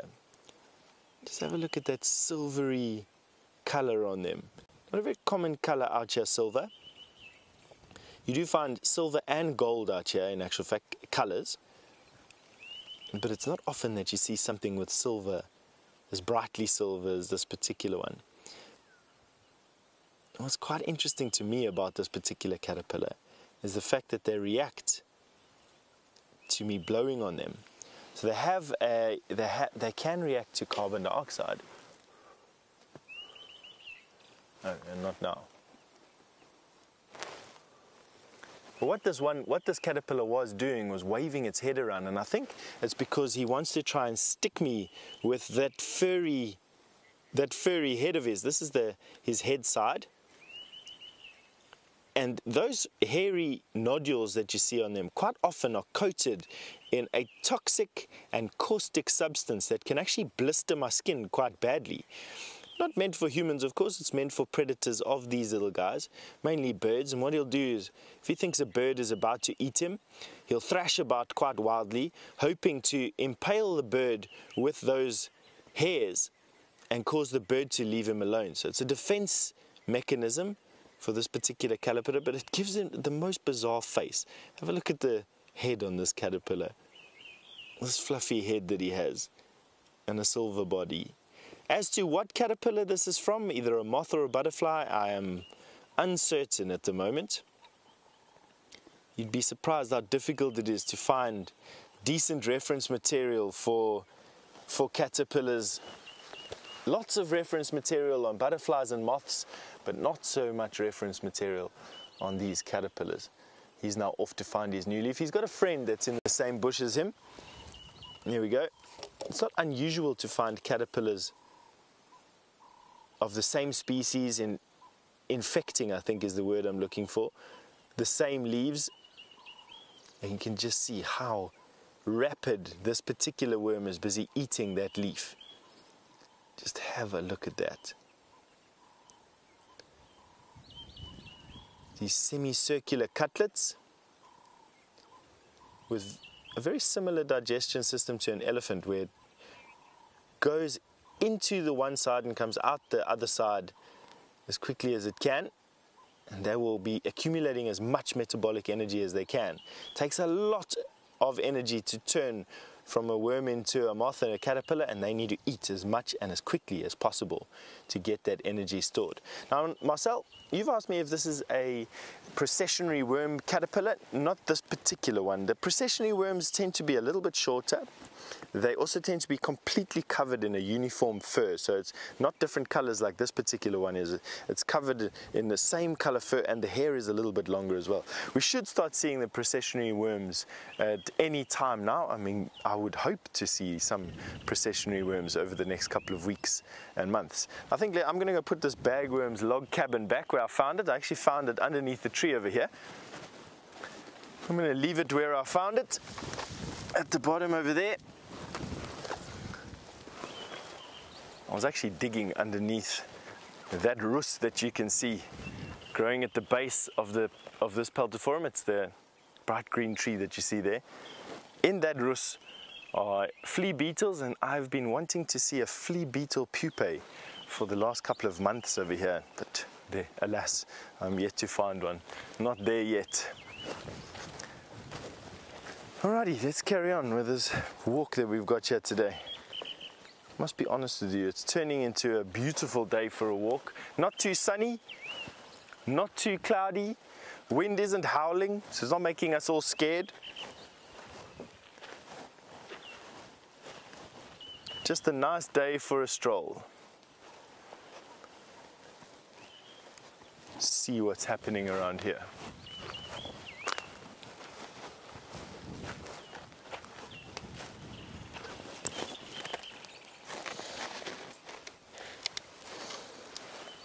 No, this stump is not moving, so no looking underneath that one right now.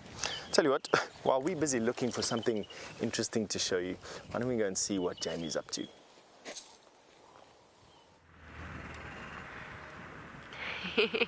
So while Steph battles with his various stumps and trees, we are almost at Buffelshoek Dam. Now, I heard a little rumour that Byron saw a squacco heron.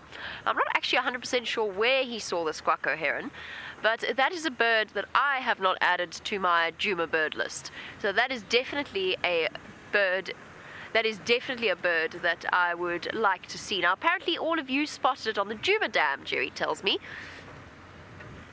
I would very much like to see a squacco heron here. The place that I worked before here, we had two flowing, or pretty much year-round flowing rivers, and we used to see all kinds of things like green-backed herons and black herons and, excuse me, sorry, my allergies are playing up, and squaccos all the time. But it would be very nice to add that particular bird to my Djuma bird list that I keep.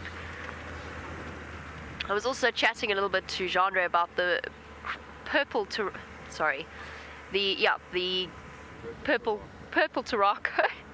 For some reason that name today just doesn't want to stay in my head. It is a type of go-away bird. No, it's not a type of go-away bird. It's related to the go-away bird. It is basically a lory. And I will show you a picture of what that particular bird looks like in my book once we get to Buffelshoek Dam, depending on what's there, of course.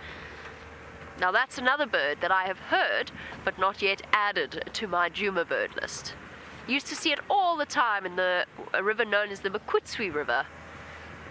The Makutswi flowed into the Salati, which flows into the Olifants, ultimately, which is one of the biggest rivers in South Africa and one of the biggest rivers in Kruger. Right, let us see what bird life is here. Perhaps our squacco heron has decided to come to Buffelshoek Dam. No. On first glance, no, it has not. There is, however, one ubiquitous Egyptian goose. I wonder if it is one of two, and if perhaps our Egyptian goose pair of Buffelshoek Dam have managed to have any chicks yet. Goslings. Doesn't look like it. Blacksmith lapwing. Protesting furiously at the presence of the goose, despite the goose's complete harmlessness to the blacksmith lapwing. And they're called blacksmith lapwings because their chirping sound sounds like supposedly the sound of a blacksmith's workshop. So basically the banging of an anvil or a hammer on an anvil. Very, very vocal birds. Also quite pretty birds, underappreciated perhaps because we see them all the time.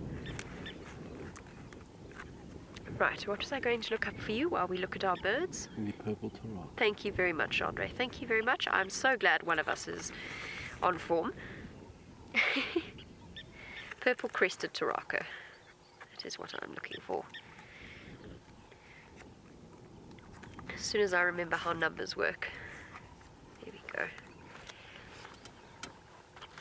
It is a bird that I long to put on your bird list and on camera.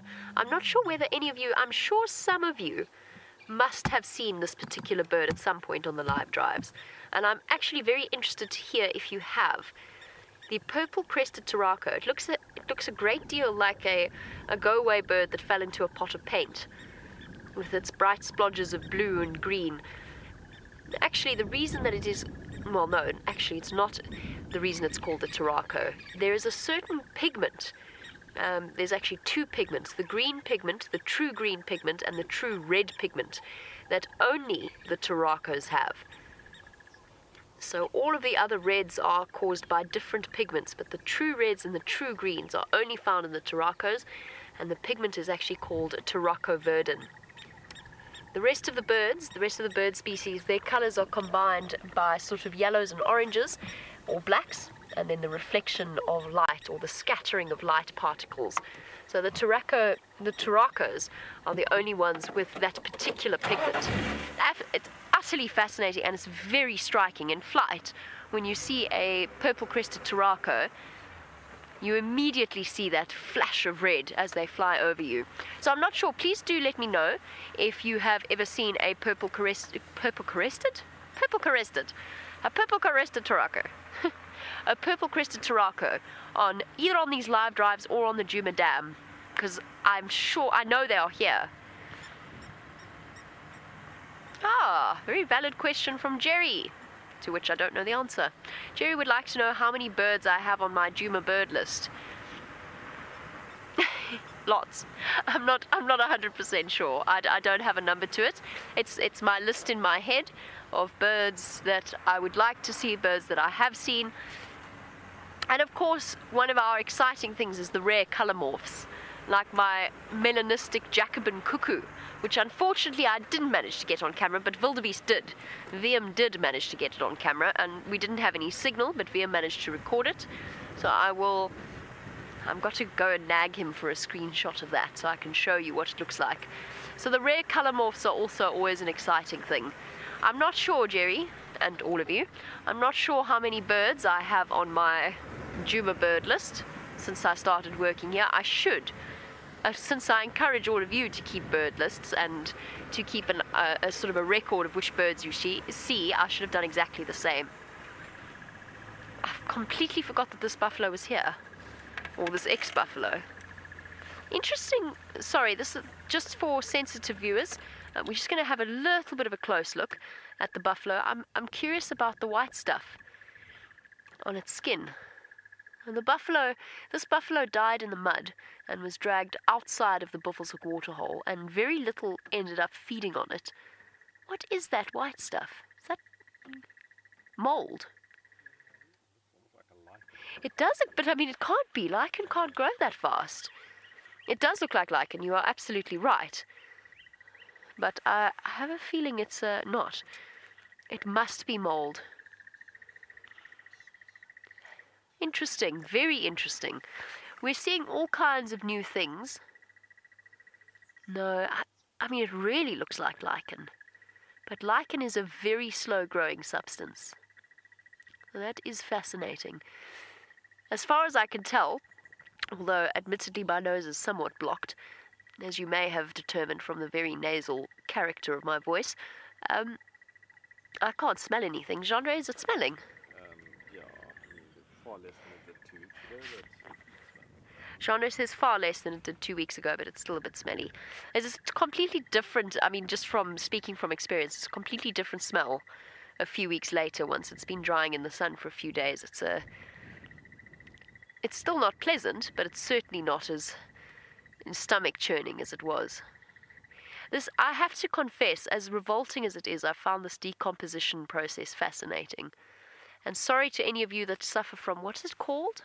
That fear of holes? I was reading up about it recently.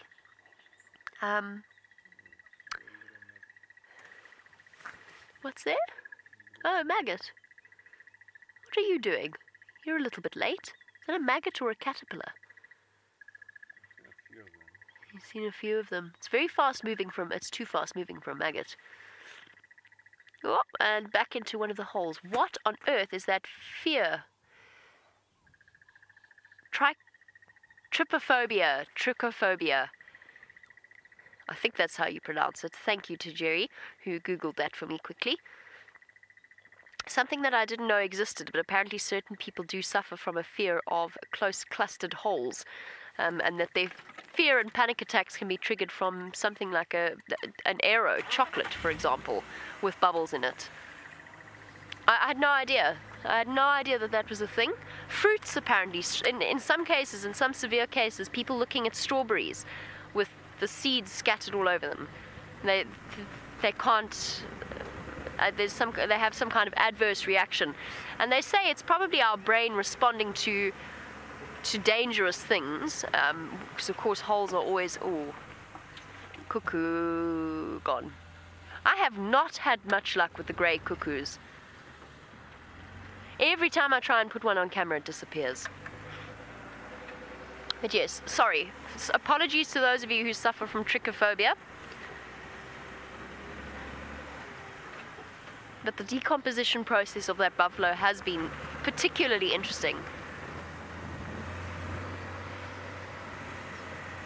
And actually, speaking of interesting things, since the mammal life seems to be evading us again this morning, apart from the lions, of course, and I would love to know where they managed to find a buffalo, because I have not seen a buffalo in a very long time. So they found the one remaining buffalo in this area. I have not seen one buffalo. It was in fact a male buffalo, by the way. Just an update on that. It was a male buffalo. It looked like a youngish male. So it was a male buffalo. As to where they found it, you'll guess, well, I know where they found it. They found it at Sydney's Dam. But the buffalo have been particularly absent. Leopard? What? No. Ah, naughty. Naughty, naughty. It's not a leopard, sorry. It looked a little bit like a female leopard track. It is not, in fact.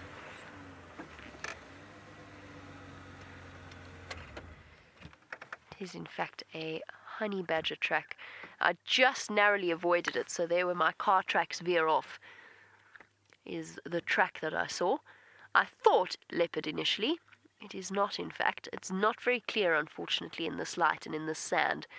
You'll have to take my word for it that it is, in fact, a honey badger, complete with the sort of the claw marks just a little bit beyond the track. So it is a honey badger track.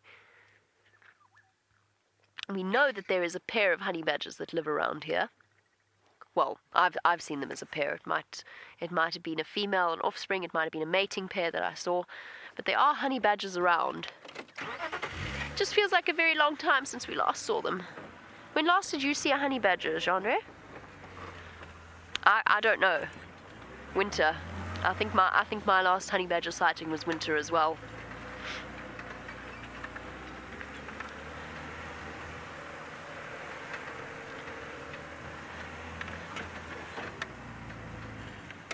Perhaps these are a bit clearer. No, not really. No, you're right. Genre is saying the light is not fantastic. He is completely correct in that. Those basically look like dots in the sand. I suppose I probably could have told you that they were anything, but they are in fact honey badger tracks. They're just not very clear. we shall have to wait for a sunny day to add that particular one to some of your scrapbooks, your track scrapbooks.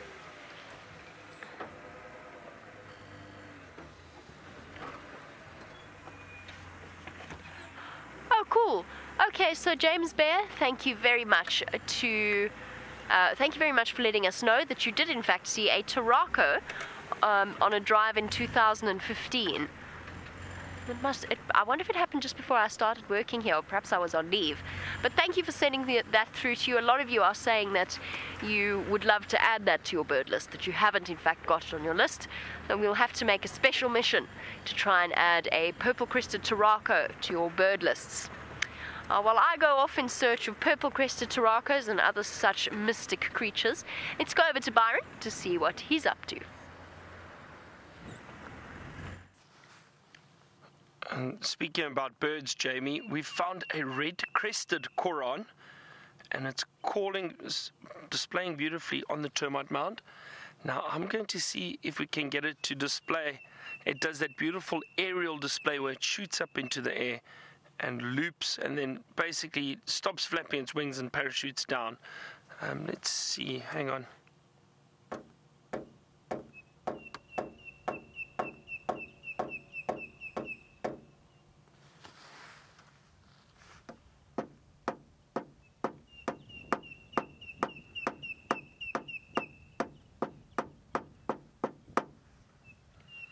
Tracker used to show me, and usually if they are calling like this, there's a fairly good chance that they might do that aerial display.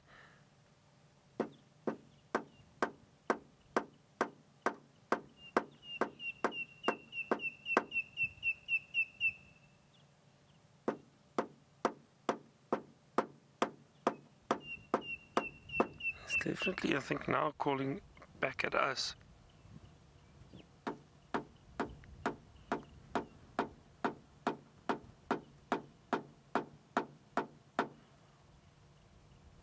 Come on, I'd love to show you this.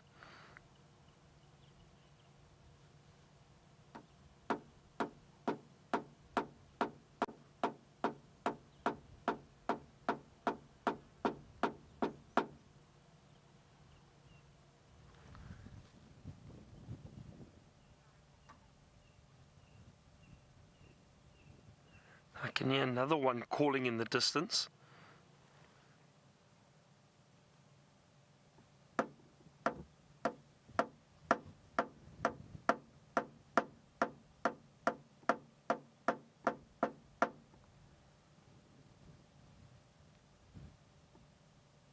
Now they also do an amazing dance when they do land as a display. I've never seen it myself, I've only seen video footage of it. It usually happens quite quickly and they disappear when they do it.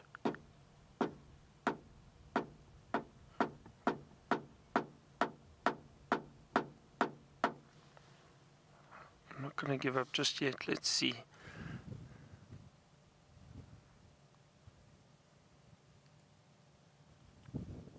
And I promise you it does work. I've seen it and I've done it before, but it all depends. They usually don't display this time of year, but that is a territorial call that it was doing, and the aerial display is a territorial display.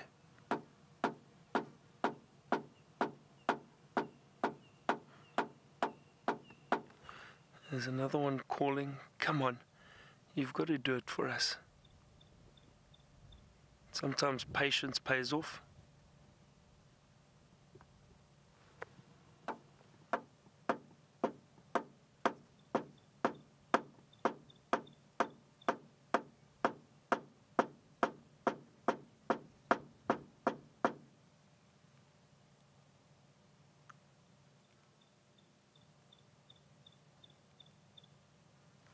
Interesting, it's now curious, I think.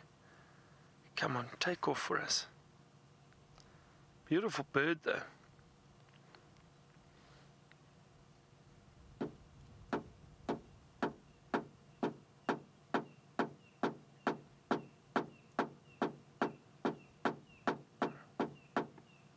Watch, let's see. Where's he going? Wow, he's running fast.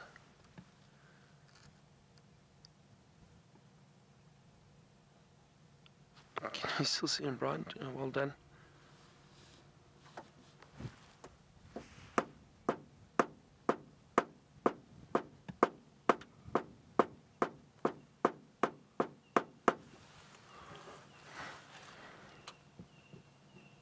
You can hear the other one calling in the distance.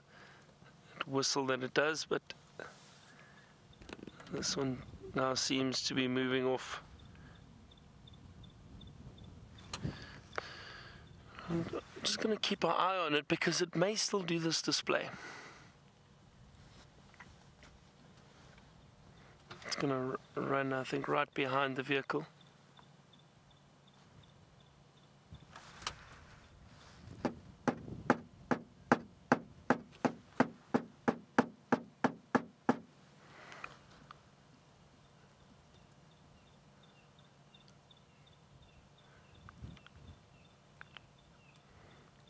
Not interested in displaying for us today. Oh dear.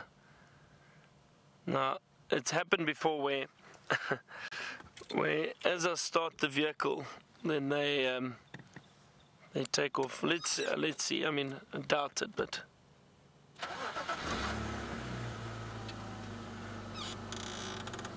No. Oh well. It was worth a try. It is a beautiful display to watch and see. No, that bird's not displaying for us. Just calling to another male, I think, in the not too far distance. Anyway, beautiful to see them. You don't see them that often. So nice to see the red-crested coron. Why don't we head back to Steph, who's still on the walk, and see what he's up to. Yep, sometimes the drabbest birds have the most amazing displays, and that is definitely one of my favorite, is that red-crested coron. Another favorite of mine is seeing ancient beings. I really like old trees, but in this particular instance, this is a little bit more animate than an old tree. Have a look at this. This is probably the oldest speaks-hinged tortoise I have ever seen. It is alive. He is inside there. And I'm making my assumption that this is an old tortoise based solely on the fact that you can see how these scutes have been rubbed almost completely smooth over the years.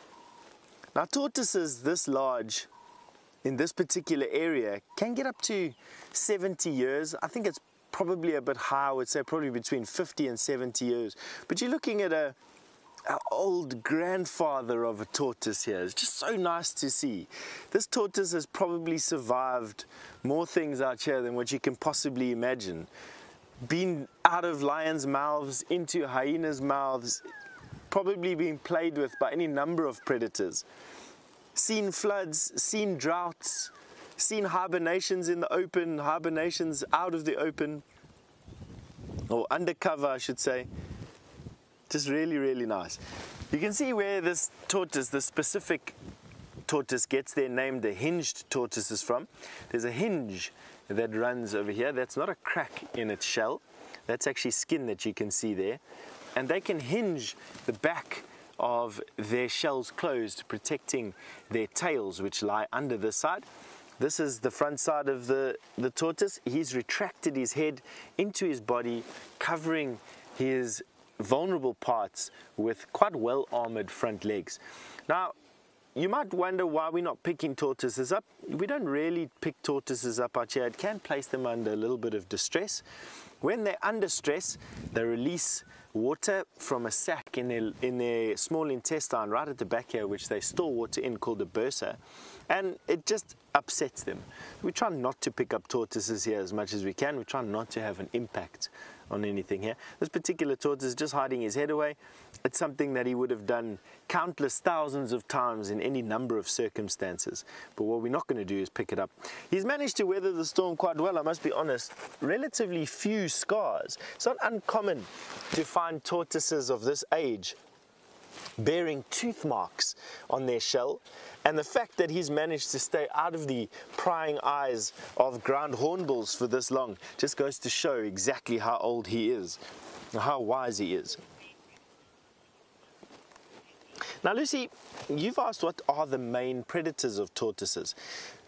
To be honest with you, it's the large predators, lion, leopard, hyena, and then the ground hornbill, the southern ground hornbill, is one of the major predators on tortoises.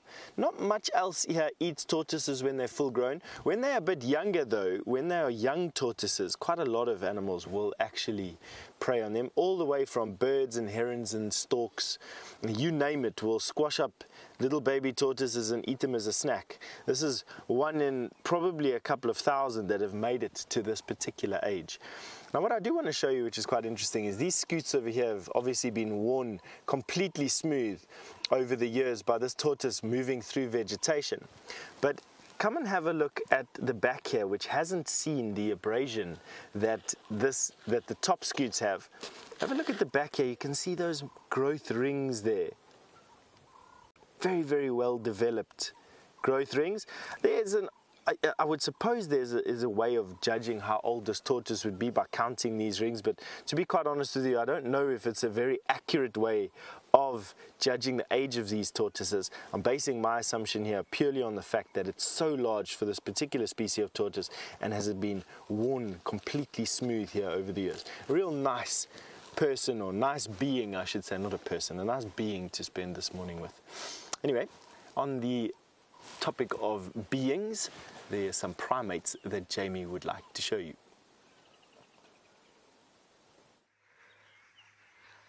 Lots and lots of primates, actually, in the form of a baboon troop that, if I had to guess, I would say probably numbers about 30, maybe even 40 members strong.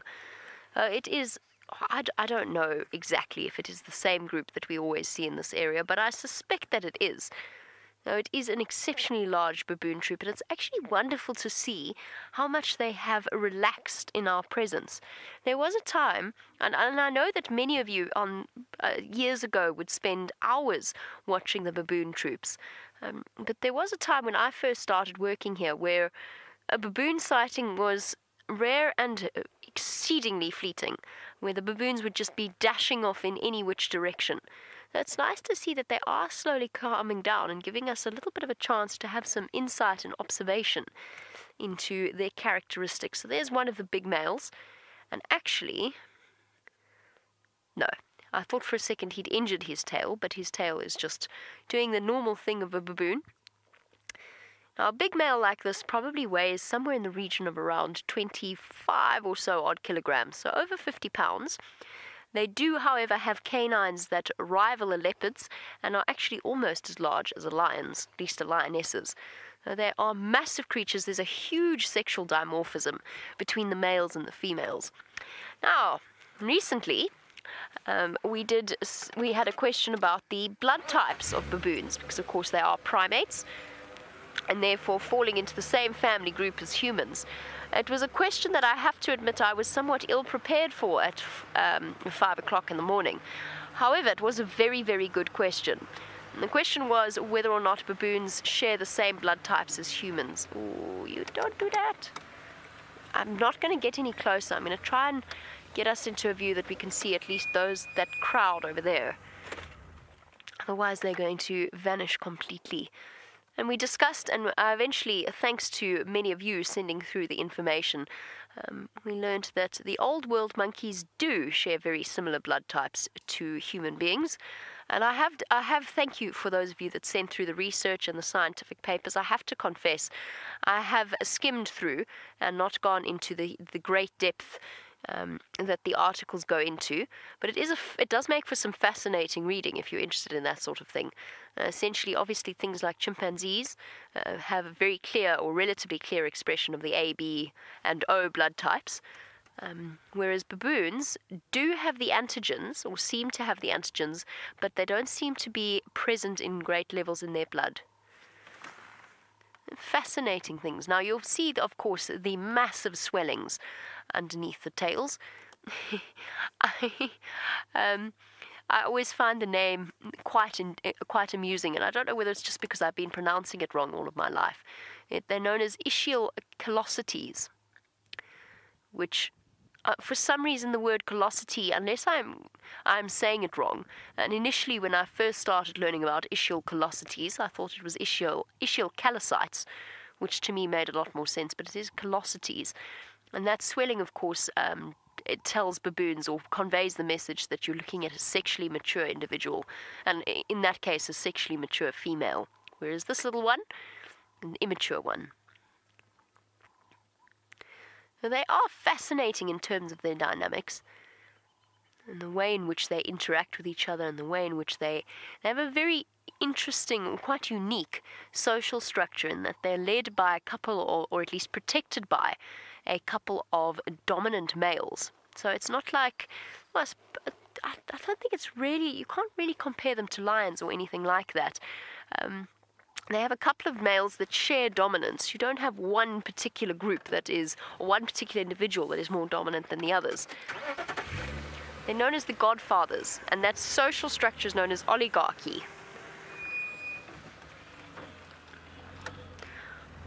And I mean, many of you will know this about me, but I have to confess that I have a residual childhood, I don't know, I wouldn't describe it as a dislike. I don't dislike any animals, certainly don't dislike baboons, but there is a certain residual childhood reticence when it comes to baboons. Having been chased and terrified by them more than once as a child, and I think you'll find most South African children did. Where did they all go? They've all vanished.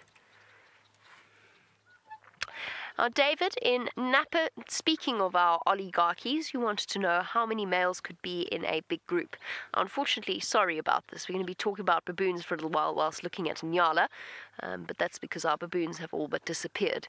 David, I'm not sure what the maximum is. I know that there's sort of usually around 3 or so, depending on the size of a baboon troop, and baboon troops can be up to 40, 50 members strong. So you can get 4, I have seen up to 6 big dominant male baboons in a baboon troop before. As to whether or not that number goes higher, I'm not 100% sure. I think you will find that there will be a cut-off limit, though. That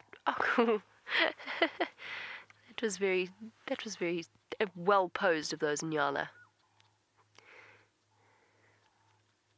So David, I'm not 100% sure what the maximum number of oligarchs there are, or godfathers there are in a baboon troop. I wanted to share the story of the Nyalas, because we got asked yesterday about whether or not there is a local legend as to why the male Nyala, which look completely different from the females, have these dark grey-brown coats, but they have tan stockings. And apparently one of you, and I'm not 100% sure who it will... Oh, there we go.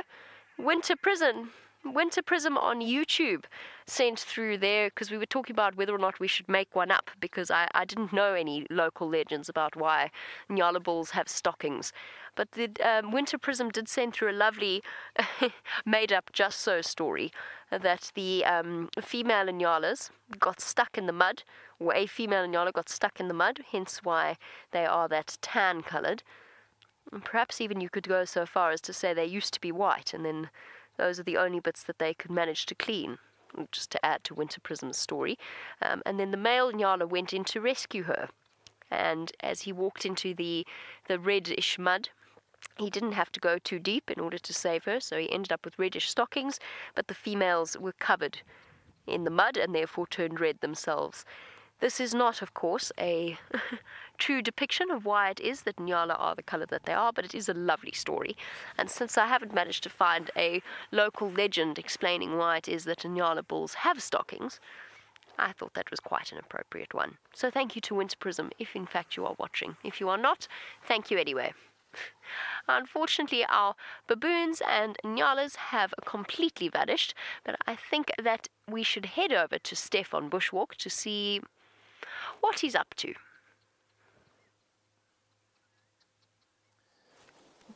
We're not up to too much. We've managed to get to Treehouse Dam eventually to see if we can see that hippo who with the runny tummy that we saw the tracks of a little bit earlier on today. And as you can see, Treehouse Dam is vacated at the moment. So that can only mean that that hippo did a little bit of a long walk last night and is probably either in Twin Dams or in the big dam at Chitwa, which is a neighboring reserve off to our southern boundary. Not too far. It's either is possible. Hippos can walk an extraordinary amount of distance over an evening. It has been recorded of them walking up to 30 miles or so in one evening from one water source to another. That's unnecessary in this particular area, so I doubt that he'd manage to walk that far. But it's good to know that he's not here anymore. This was a little bit exposed. It's not that deep. That is the water table at the moment, so that is not just rainwater. We haven't had such substantial rains over the last couple of days that that it would have filled up. So that is the water table right now, and it's not that deep. It's probably about knee deep, I think, at its deepest level, if that even. So for a fully grown hippopotamus to be lying out here in the exposed sun over the last couple of days, definitely not the best thing. They're going to need some mud, they're going to need some shade, probably a little bit of deeper water. The perfect water for hippo is slightly shaded, deep enough to submerge their whole bodies, but where they can stand and just keep their nostrils, just the tips of their nostrils, out of the water, breathing every now and again before dipping their head into the bushes. Now, I've been remarking over here while we've been waiting to tell you about the hippo in Treehouse. This dam wall was not reconstructed, it was strengthened at the beginning of the dry season. I think it was around about May or June, have you? I can't really remember. But you can see how quickly the dam wall's plant communities have come back. I've been amazed at sitting over here and looking at how quickly the grasses, the different grasses and plants have managed to seed themselves here. All generally speaking quite hardy things. But what this is doing is it's stopping the soil erosion on the sides of this dam wall, and will stop weakening of the dam wall itself. And what is quite nice is this particular grass.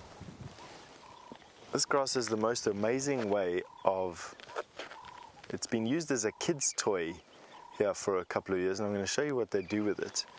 They put it between their arms like this, and they make it walk. And it hides itself. Now what you're having a look at over there is a marvel of Mother Nature. That is how these grass seeds bury themselves, and it's why this grass is such a successful pioneer species of grass. So this grass is able to bury its seeds in the movement of the soil. So soil does move, it moves through water, it moves through wind, and it moves through insects burrowing into the soil. But without other plants there, or without ants taking the seed into a nest, this plant has had to figure out how to get its seed buried in an area that has no other plant. So most other grass seeds wait until the grass seed rolls along and hits a barrier. This particular grass seed can bury itself. Let me just do it for you again. And it does it through a bunch of hooks. So the movement of the soil. Isn't that amazing? And it does it through a series of hooks that you can see over there that hook into the soil, all pointing in the same direction, and as the soil moves, the seed gets wedged in the cracks deeper and deeper and will find purchase, and there it will germinate, and there it will become one of the pioneer grasses, one of the grasses that can populate an open patch of sand. Mother Nature, she does, well, not to say Mother Nature does like soil erosion, plants don't like soil erosion, so it's up to plants to really stabilize areas, open patches of sand, and they do it with these fantastic kids' toys, like I say, a bit of a magic trick for kids.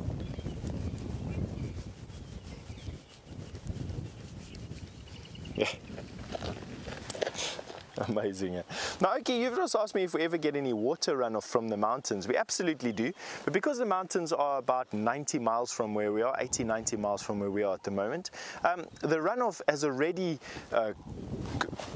come together to form river systems at the moment. So we have a couple of river systems in this area.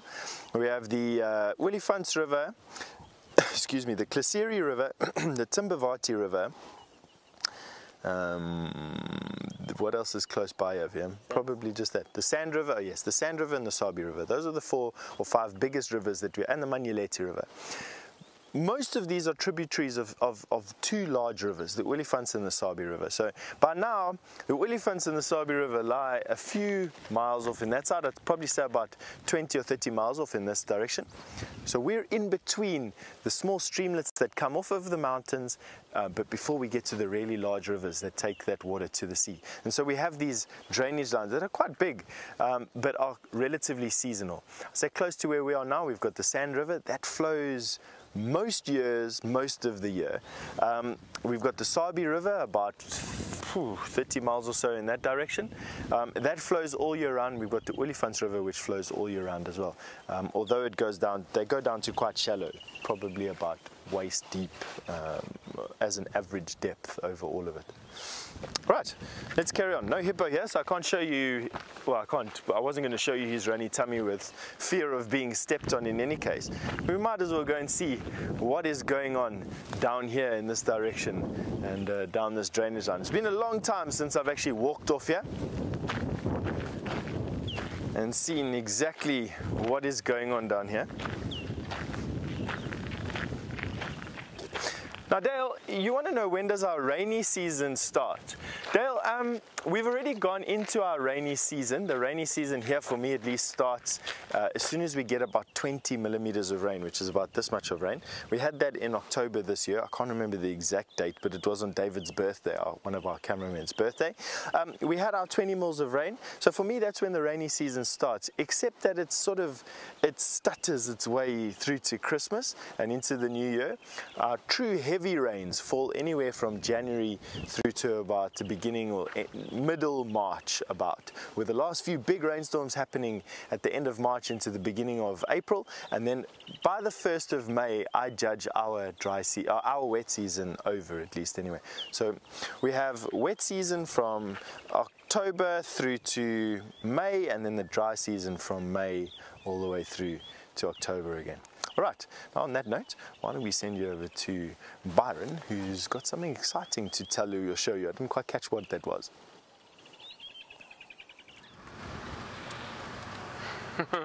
Do I have something exciting? Not quite yet, Steph. I was hoping to find the Nkuhuma Pride again. I know they were around this area somewhere. So I'm having a good look just to see if we can find them. But it's starting to warm up, so I wonder if they haven't moved off into the shade, perhaps.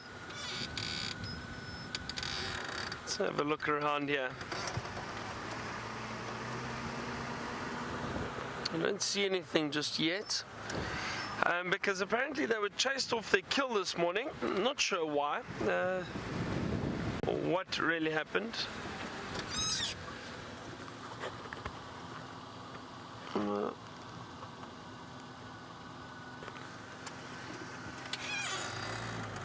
It's starting to warm up really nicely now.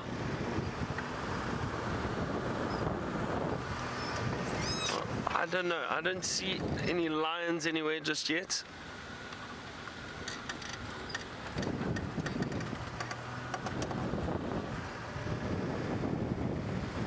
Anyway, we'll see what else we can find. I just thought I'd drive around and just have a look if they were out in the open somewhere, but they've possibly just moved into a thicket. And I know Jamie was fortunate enough to get to see them on the kill this morning, found them there. So that is great. Another buffalo yet again.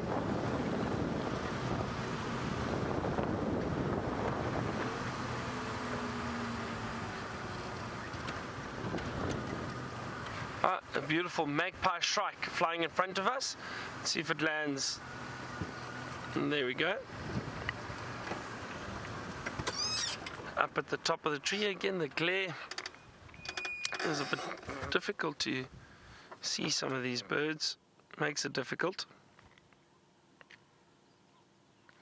But luckily we can adjust the camera. Thank you, Brian.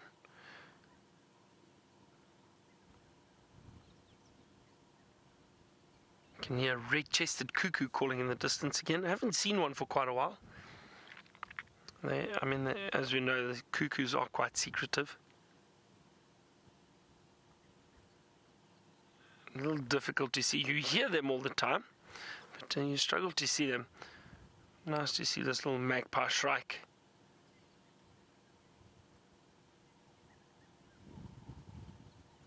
It's amazing how it uses that tail to balance itself in the wind right on top of that, on top of the branches.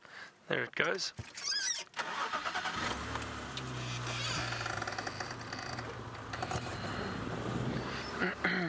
I saw tracks earlier of a big bull elephant, really lovely large tracks, but it looked like from either very, very early this morning or actually last night, I think, because I saw some other tracks on top of it, impala tracks and that. But I was hoping that maybe we'd bump into him along the way, but no luck.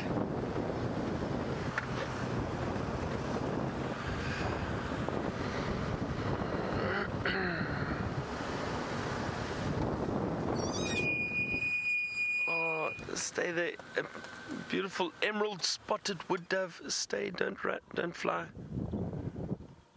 Look at that. Emerald spotted wood dove. There it goes. But luckily you could see that beautiful little emerald spot on the wings. You caught a glimpse of it there. And it's nice. The emerald spotted wood dove. Lovely little bird.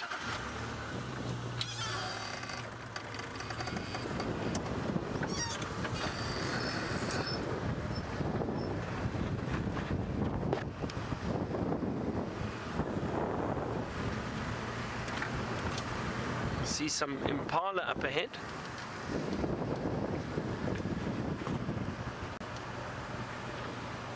Just the one, it looks like just a male that's running off. Oh, we've had a very, very lucky morning, I think. I mean, for all that we've seen already, the lions and then the young leopard this morning, and those hardy dart chicks. That was interesting. That was something really wonderful.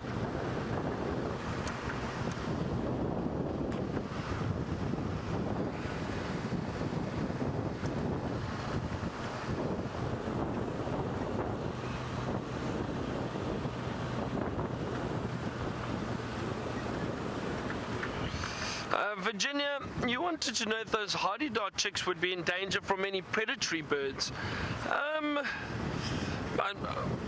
Most definitely, Virginia, like all chicks, you know, they are vulnerable up in the nest. But it looked quite well hidden up in the canopy of that tree. And they are quite large, but I'm sure if, I mean, a bird like a gymnogene, for example, the African harrier hawk, if that found that nest and found those chicks, it would definitely kill them and feed on them. So they are at risk, but it's like any bird, though. Any bird is at risk in the nest.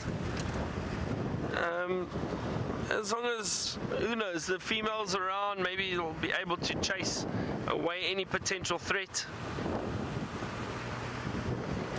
Sure, it's really, really bright now. There's a very, very harsh glare.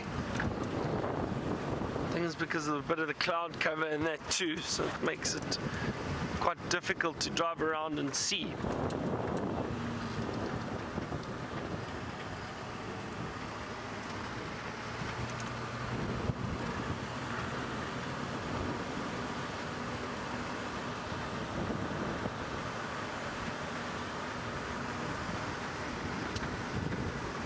Maybe we should get those, what's it, they've got the football players, American football players put the black markings under the eyes. Apparently it helps for bright light. Maybe we should start doing that, Brian. Alright, well, I'm going to continue searching for whatever we may find. Let's head over to Jamie and get an update from her and see what she's got.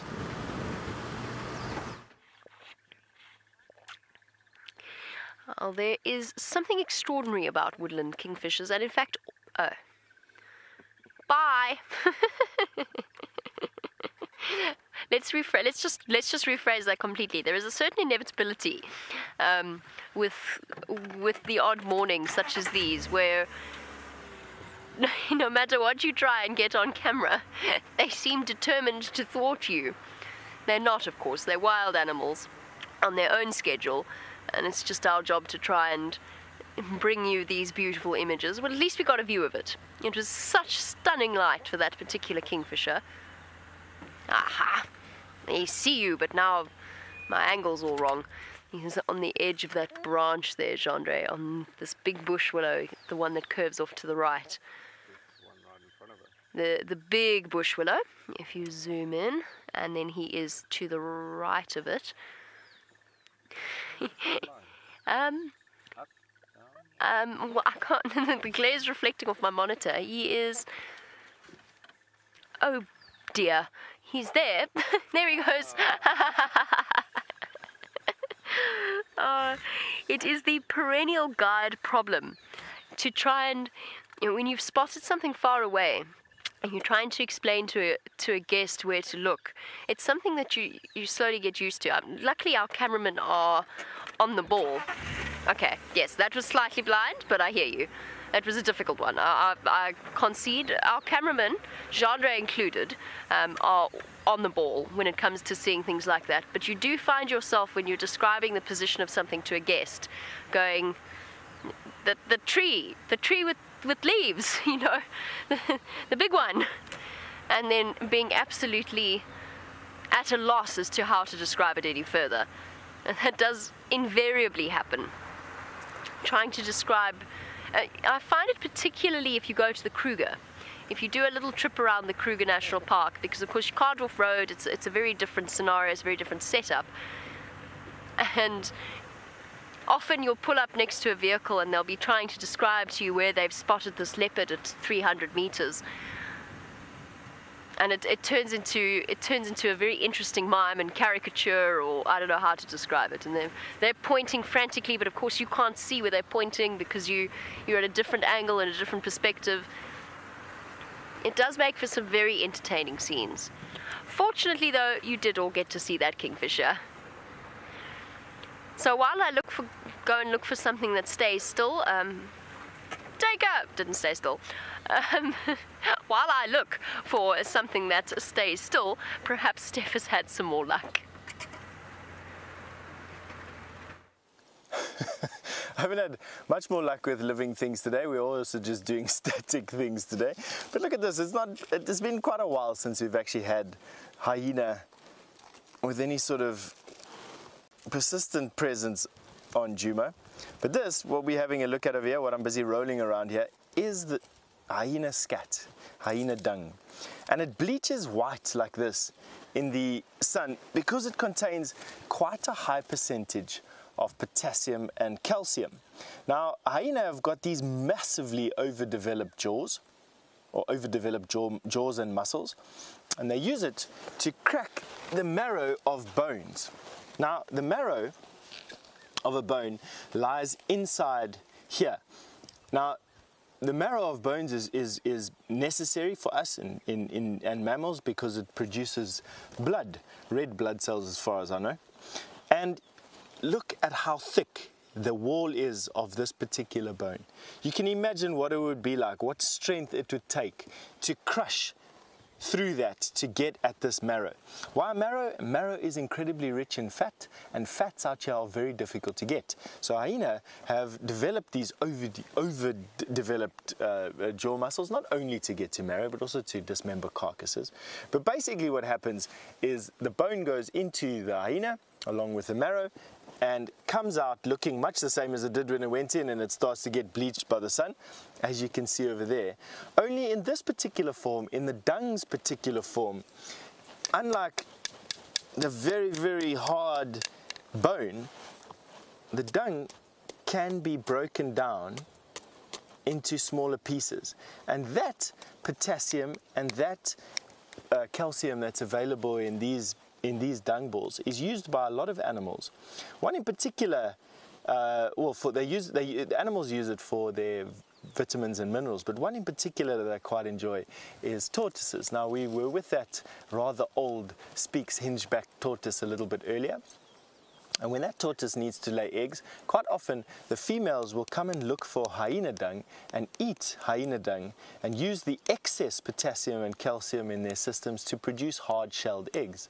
Now, generally, tortoises will give will lay, not give birth, would lay soft-shelled eggs in the absence of a lot of calcium. Their bodies just don't produce enough. I suppose when they've got to maintain a shell like they do, they don't have enough that they eat or get from their diet. But with the addition of some hyena dung in their diet, they can actually produce hard-shelled eggs. Isn't that such a nice fact? Now, Angelina, you just asked me, why doesn't the dung beetle roll the hyena poo? This was probably produced, Angelina, when there were no dung beetles around. We do find dung beetles that do utilize hyena dung. They're not as common as the dung beetles that utilize the dung from herbivores. In other words, that roll rhinoceros or roll elephant dung. But you do find dung beetles and carrion beetles that specialize in breaking down the feces and the dung from carnivores. Now, hyena are definitely carnivores. They've got a large bacteria count in their feces. This one is very dry, but I'm still not going to pick it up. It's just a bad habit to pick up anything that, or the dung from anything that eats meat, at least anyway. So my prediction for you is that this was deposited at some point where there was no dung beetle activity, so in the dry season somewhere. How old this is at the moment, that is actually quite tough to say, to be honest with you. It could be this year, beginning of the dry season, couple of months old. Quite hard. Now, I couldn't quite catch the name there for the next question, but it was a question coming from Red, excuse me. Red, you asked me, would giraffe eat this dung as a form of picking up minerals? Red, I suppose they could. You do get giraffe eating bones. It's called osteophagy. I've seen more giraffe eat bones for calcium and potassium than I have seen giraffe eat hyena dung. And it's probably got a lot to do with the fact that it's just not that safe. You need to be quite specialized to be able to utilize the dung of another animal. Caprophagy or coprophagy as they call it, whereas osteophagy is something a little bit different. I can see where you are blurring the lines there, Red, and I can't really say conclusively whether or not giraffe will or won't, or whether any of the even-toed ungulates or even-toed herbivores would eat hyena dung. But I have seen even-toed ungulates, and all the antelope belong to that, warthogs, etc., giraffe. I have seen those even-toed ungulates practice osteophagy, or the chewing of bones, so that they can get the minerals, some trace minerals and elements that they need in their diet from the bones. I absolutely have seen that. So, undecided there, Red. If I were to give you a conclusive answer, my exam question would be no. They don't eat hyena dung. Giraffe don't eat hyena dung, but they will chew on bones. Alrighty. And on that particular note, I think let's carry on going. Watch out here, VM. You're going to get stuck, your aerial there. Let's just see what we've got going for ourselves in this bush. This is one of those bushman's grapes that infest the area around the tent where James so often has found himself. And at the moment, this bushman's grape is ripe. Now, I haven't tasted a ripe bushman's grape in years. I couldn't possibly tell you what I'm about to taste right now. Well, the initial hit is very sweet. Almost sultana sweet. Wow.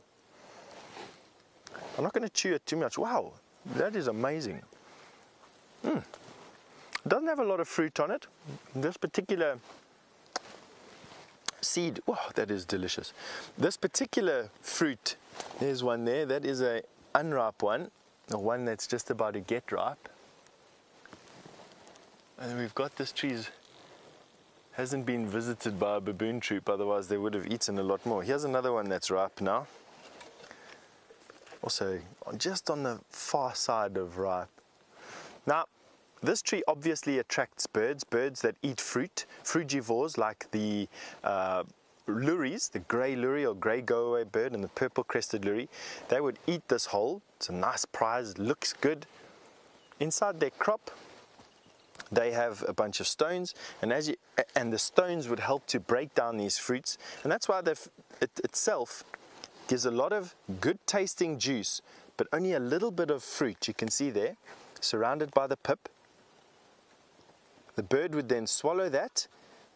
In their crop, that meat or the fruit would be taken out. The bird would utilize that for its own metabolic purposes, and then the seed, which as you can see is quite sticky, would be coughed out. So the bird would cough out the seed and probably wipe it onto a branch,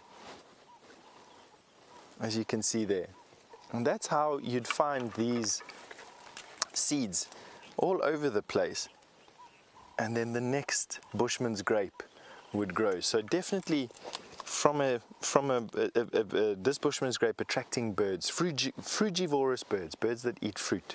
And that's its dispersal mode. All right, we are going to send you over to Byron.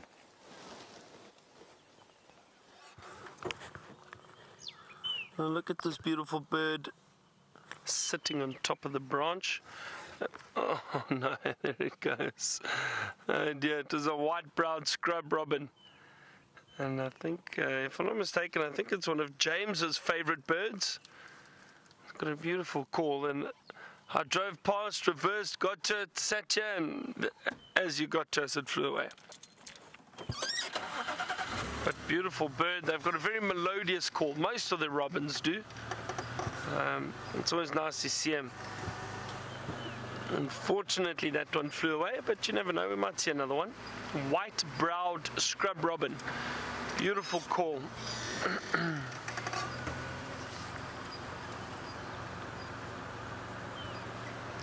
going to see what other birds there are around.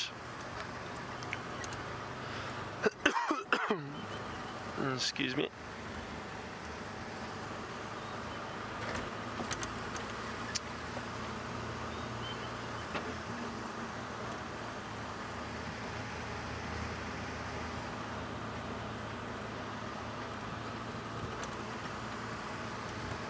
Temperature definitely is warming up. I think it's going to be quite warm again today.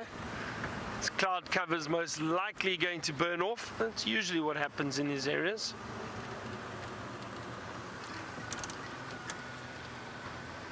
I'm just scanning through here. It is quite thick around this area. Never know what we could bump into. I still can't believe how quickly that young leopard disappeared this morning.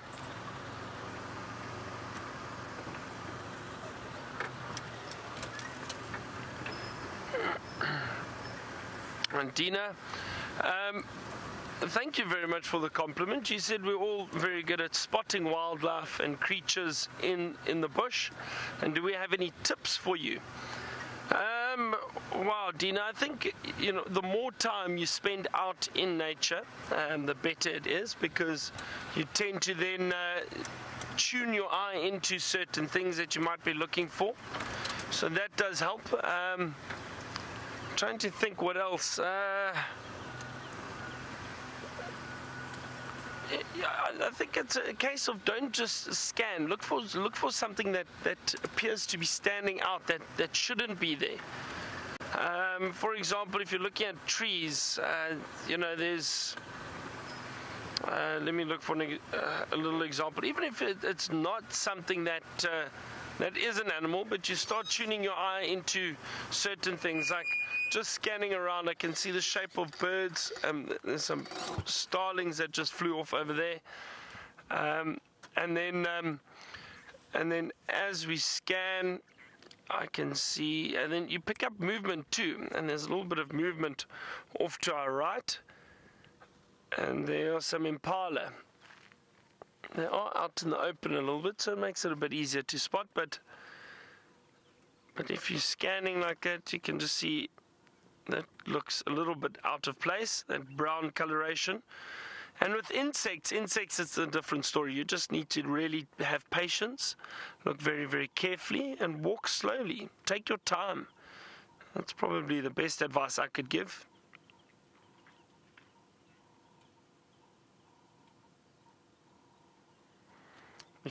Cape turtle doves calling in the distance. Work harder, work harder, work harder. It's kind of how this, well, I think how they sound, especially in the morning, telling us to work harder, find the animals.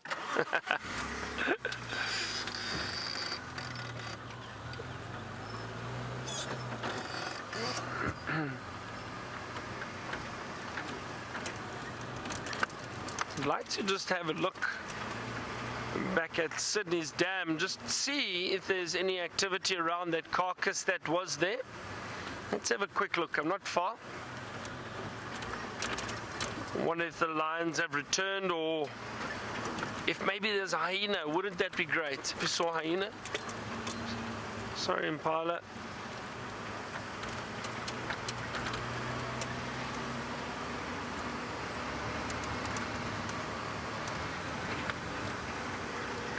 Now I see a lot of impalas standing out in the open, so doubt there are any predators around. Let's have a look. Where was the carcass? That's the other question.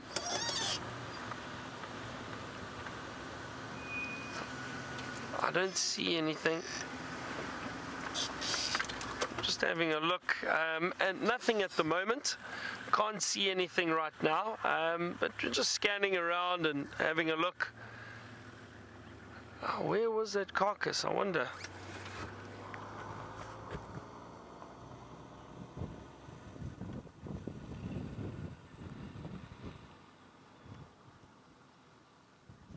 Oh, giraffe. Straight through there on the opposite side of the clearing. Let's see, I think, there we go.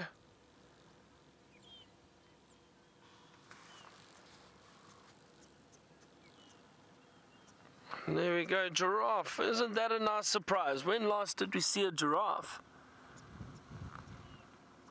Quite a distance away, but always great to see giraffe.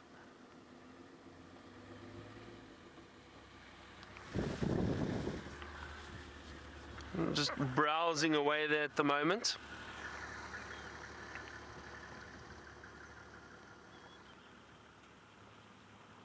That's a nice surprise.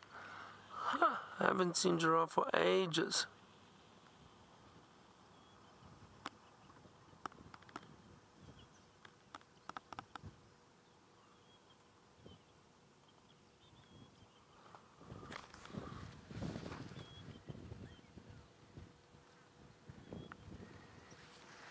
I know a lot of guests that I've had in the past all love the giraffe, and they're beautiful, graceful animals, and it's lovely to see them.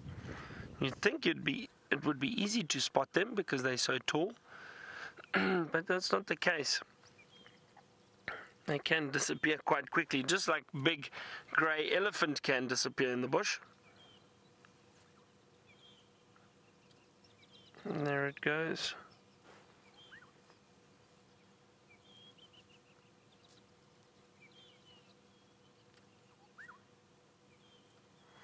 Alright, so I'm just going to have a look down the road. I think where that carcass is, apparently it was a little bit further down the road, not quite in the clearing. Let's have a look, see if there's anything there.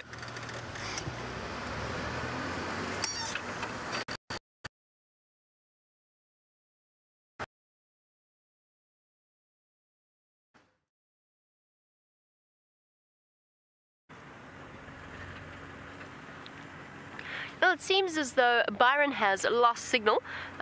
As you know, bringing you live safaris, that's my standard set piece every time we have a situation where the signal disappears. Bringing you a live safari from the middle of the African bush is quite a technological feat all in itself.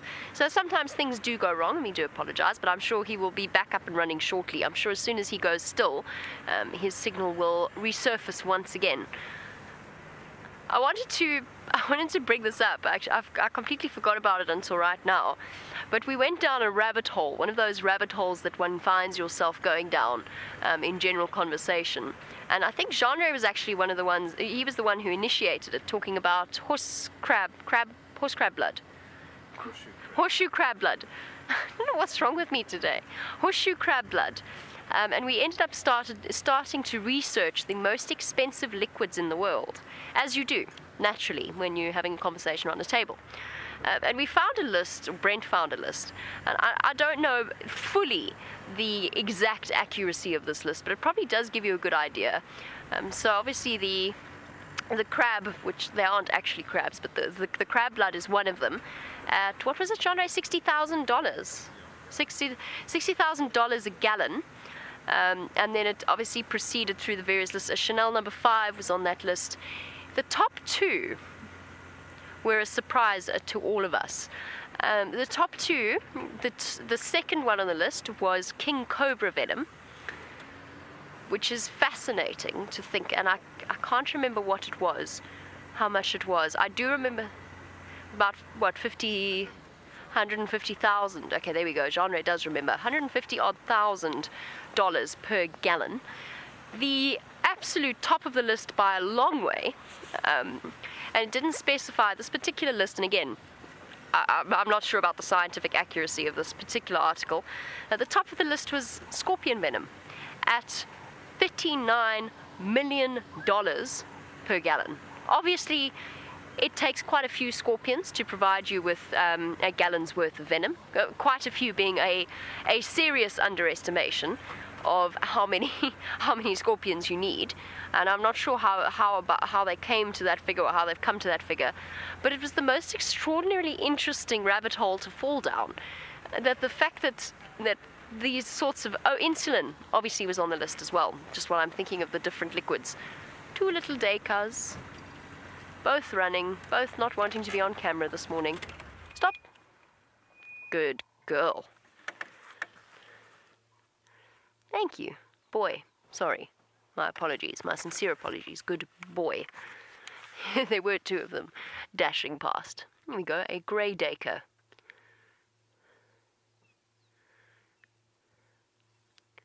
Not often an antelope that stands still long enough to get more but a fleeting glimpse of them, so I'm glad that one stood still. But yes, back to our liquid conversation. Very interesting. The king cobra venom, obviously because of the way the neurotoxic effects. Oh, sorry, Deca's still there. In an unusual situation, this particular male Deca is not sprinting away. So we'll diverge for the moment from our discussion of the most valuable liquids on Earth. A very shy antelope, more so than steenbok, which are roughly the same size. I don't find them to be the most attractive of antelope, but they do have a quite unique mohawk that sits between their ears, and those very sharp dagger-like horns. I'm sure many of you will have seen the skull in the tent that James has, just to give you an idea of just how actually potentially lethal those horns can be. Over enthusiasm. Right, JB. Breathe first, then talk, then swallow. No. Whatever order. Don't try to do all 3 at the same time.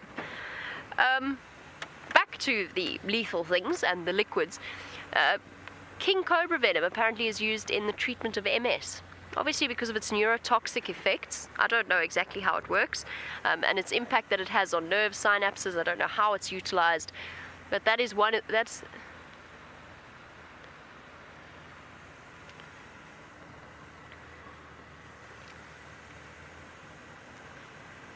sorry, everybody.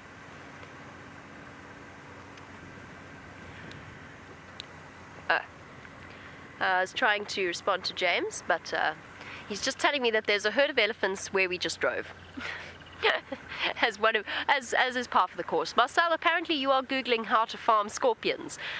I would be lying if I didn't tell you that we went through a very similar thought process before deciding that it probably wasn't a viable way of making money, and probably not very fair to the scorpions, although we do farm lots of different things. Yeah, we did have a similar conversation. We also had a conversation if our scorpion farming future failed, if perhaps the effects of cobra venom might apply to our cobras in this area as well. We finally concluded that perhaps it would be we started to then work out how much venom a dare I do it, how much venom a cobra produces in a day. 4 milliliters roughly per day is the answer, but obviously that's very dependent on the individual and not a constant process. There you go. You learn something new every day, particularly when you live in our camp and you discuss such odd things. Hello, Woodlands.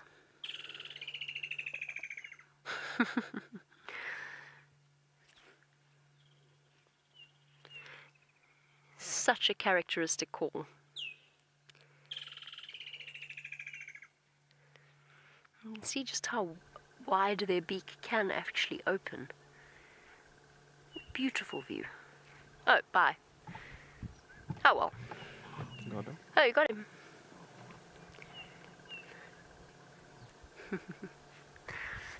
All right. Just the tip of the tail and then the vibrating beak sticking out on the other side. And really giving you a gorgeous view of that turquoise colouring. We're so lucky that for most of us living out here, who needs jewels when you've got birds like this flying around, living, breathing and singing? Beautiful morning. Right, I'm going to continue on since our woodland is playing woodland kingfisher is playing hide and seek with us. Let's head over to Byron, see how his search is going.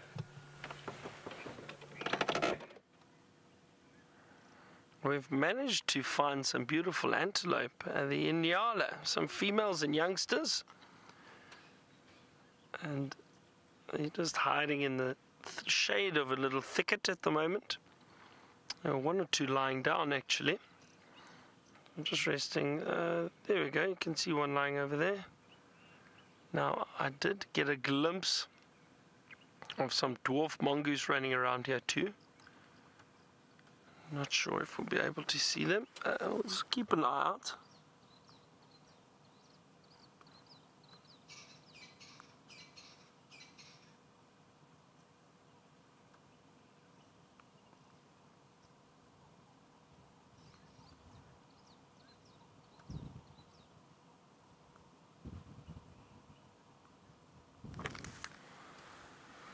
It's so interesting to see how they're all just resting in the shade. I'm not interested in moving around too much at all.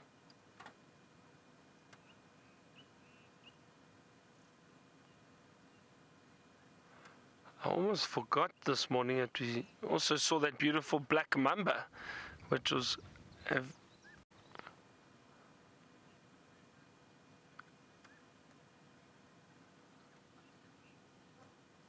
a question from My World Your Music. You wanted to know how many females will a male Inyala mate with, I assume is the question, in a lifetime. And now that's very difficult to say. That's very difficult to say. I don't know. I really don't know. Because it all depends on, are there other dominant males around, how many females are around, how successful a male is. So I don't think there's an answer for that, to be honest. It could be anything. It could be one group of 5 females. It could be 30 in a lifetime, if not more. I don't know. I have no idea. It's not something that I think we'd be able to tell, because so many variables that go into that. So it would be difficult to come up with an answer for that. Anyway, those Inyala seem very comfortable there. Can't see where the dwarf mongoose have moved off to.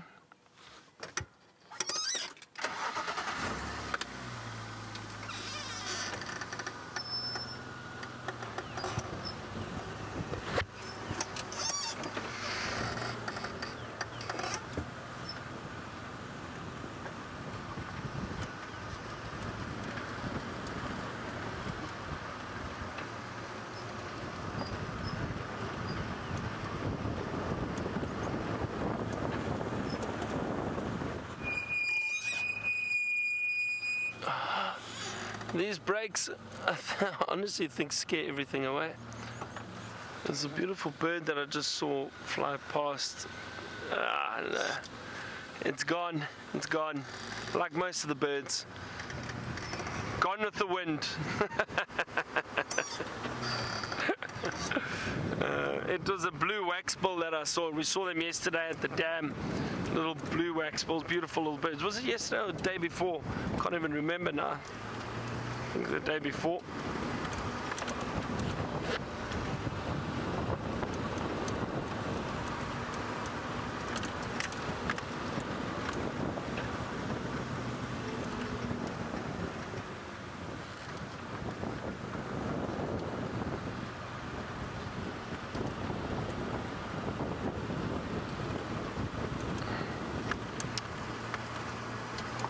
It's been a lovely morning, nice cool morning, beautiful relaxing drive. We did see quite a bit today, which was great.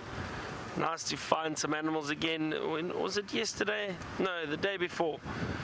I struggled, which happens. It's good, it's very good. It keeps us humble and makes us realize these are wild animals. You can never guarantee anything. You don't know what you're going to find or what you're not going to find. All depends. And I have got, I think, 1 or 2 more drives with all of you, unfortunately, but then I'm off, away, back home, and then, but I may see you in the new year again.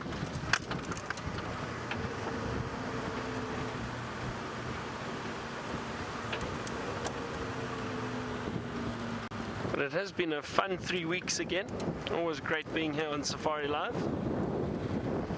Always exciting and learning a lot. Sorry, I think I lost comms there for a second.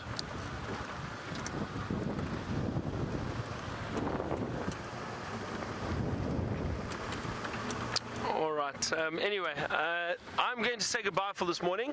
And Brian and the Thumb, thank you very much, Brian. We'll see you all this afternoon. Let's head over to Steph on the bushwalk. Goodbye, everyone.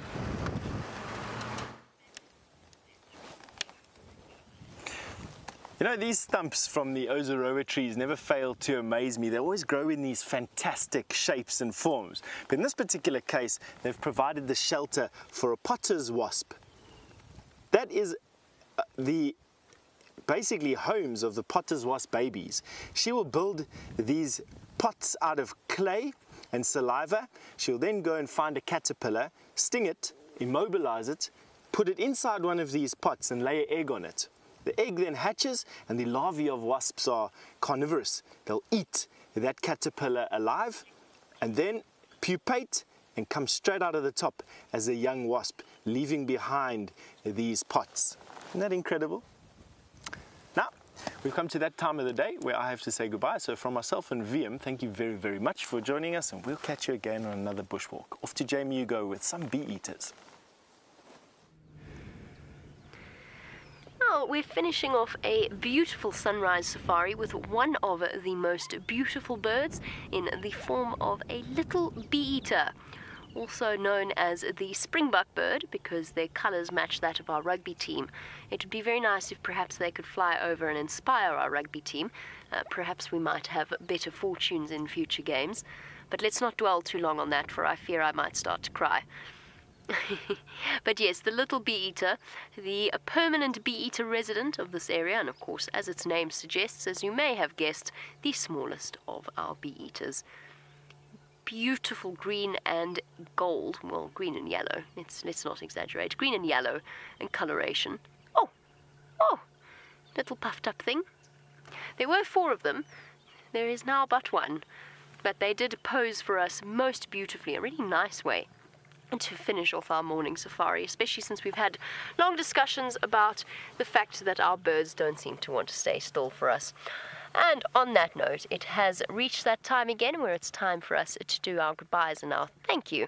So our big thank you, our big thank you, I suppose is a way of phrasing it, to Jean-Dre for his wonderful camera work, to Jerry and Rebecca in Final Control, and the entire behind-the-scenes Safari Live team. And most importantly, a big thank you to all of you. I keep glancing anxiously in case they have returned, but unfortunately not. A big thank you to all of you for joining us, for sending through your questions and your comments. I look forward to seeing you on the Sunset Safari, but until then, I hope you have a fantastic day. Bye-bye, everybody.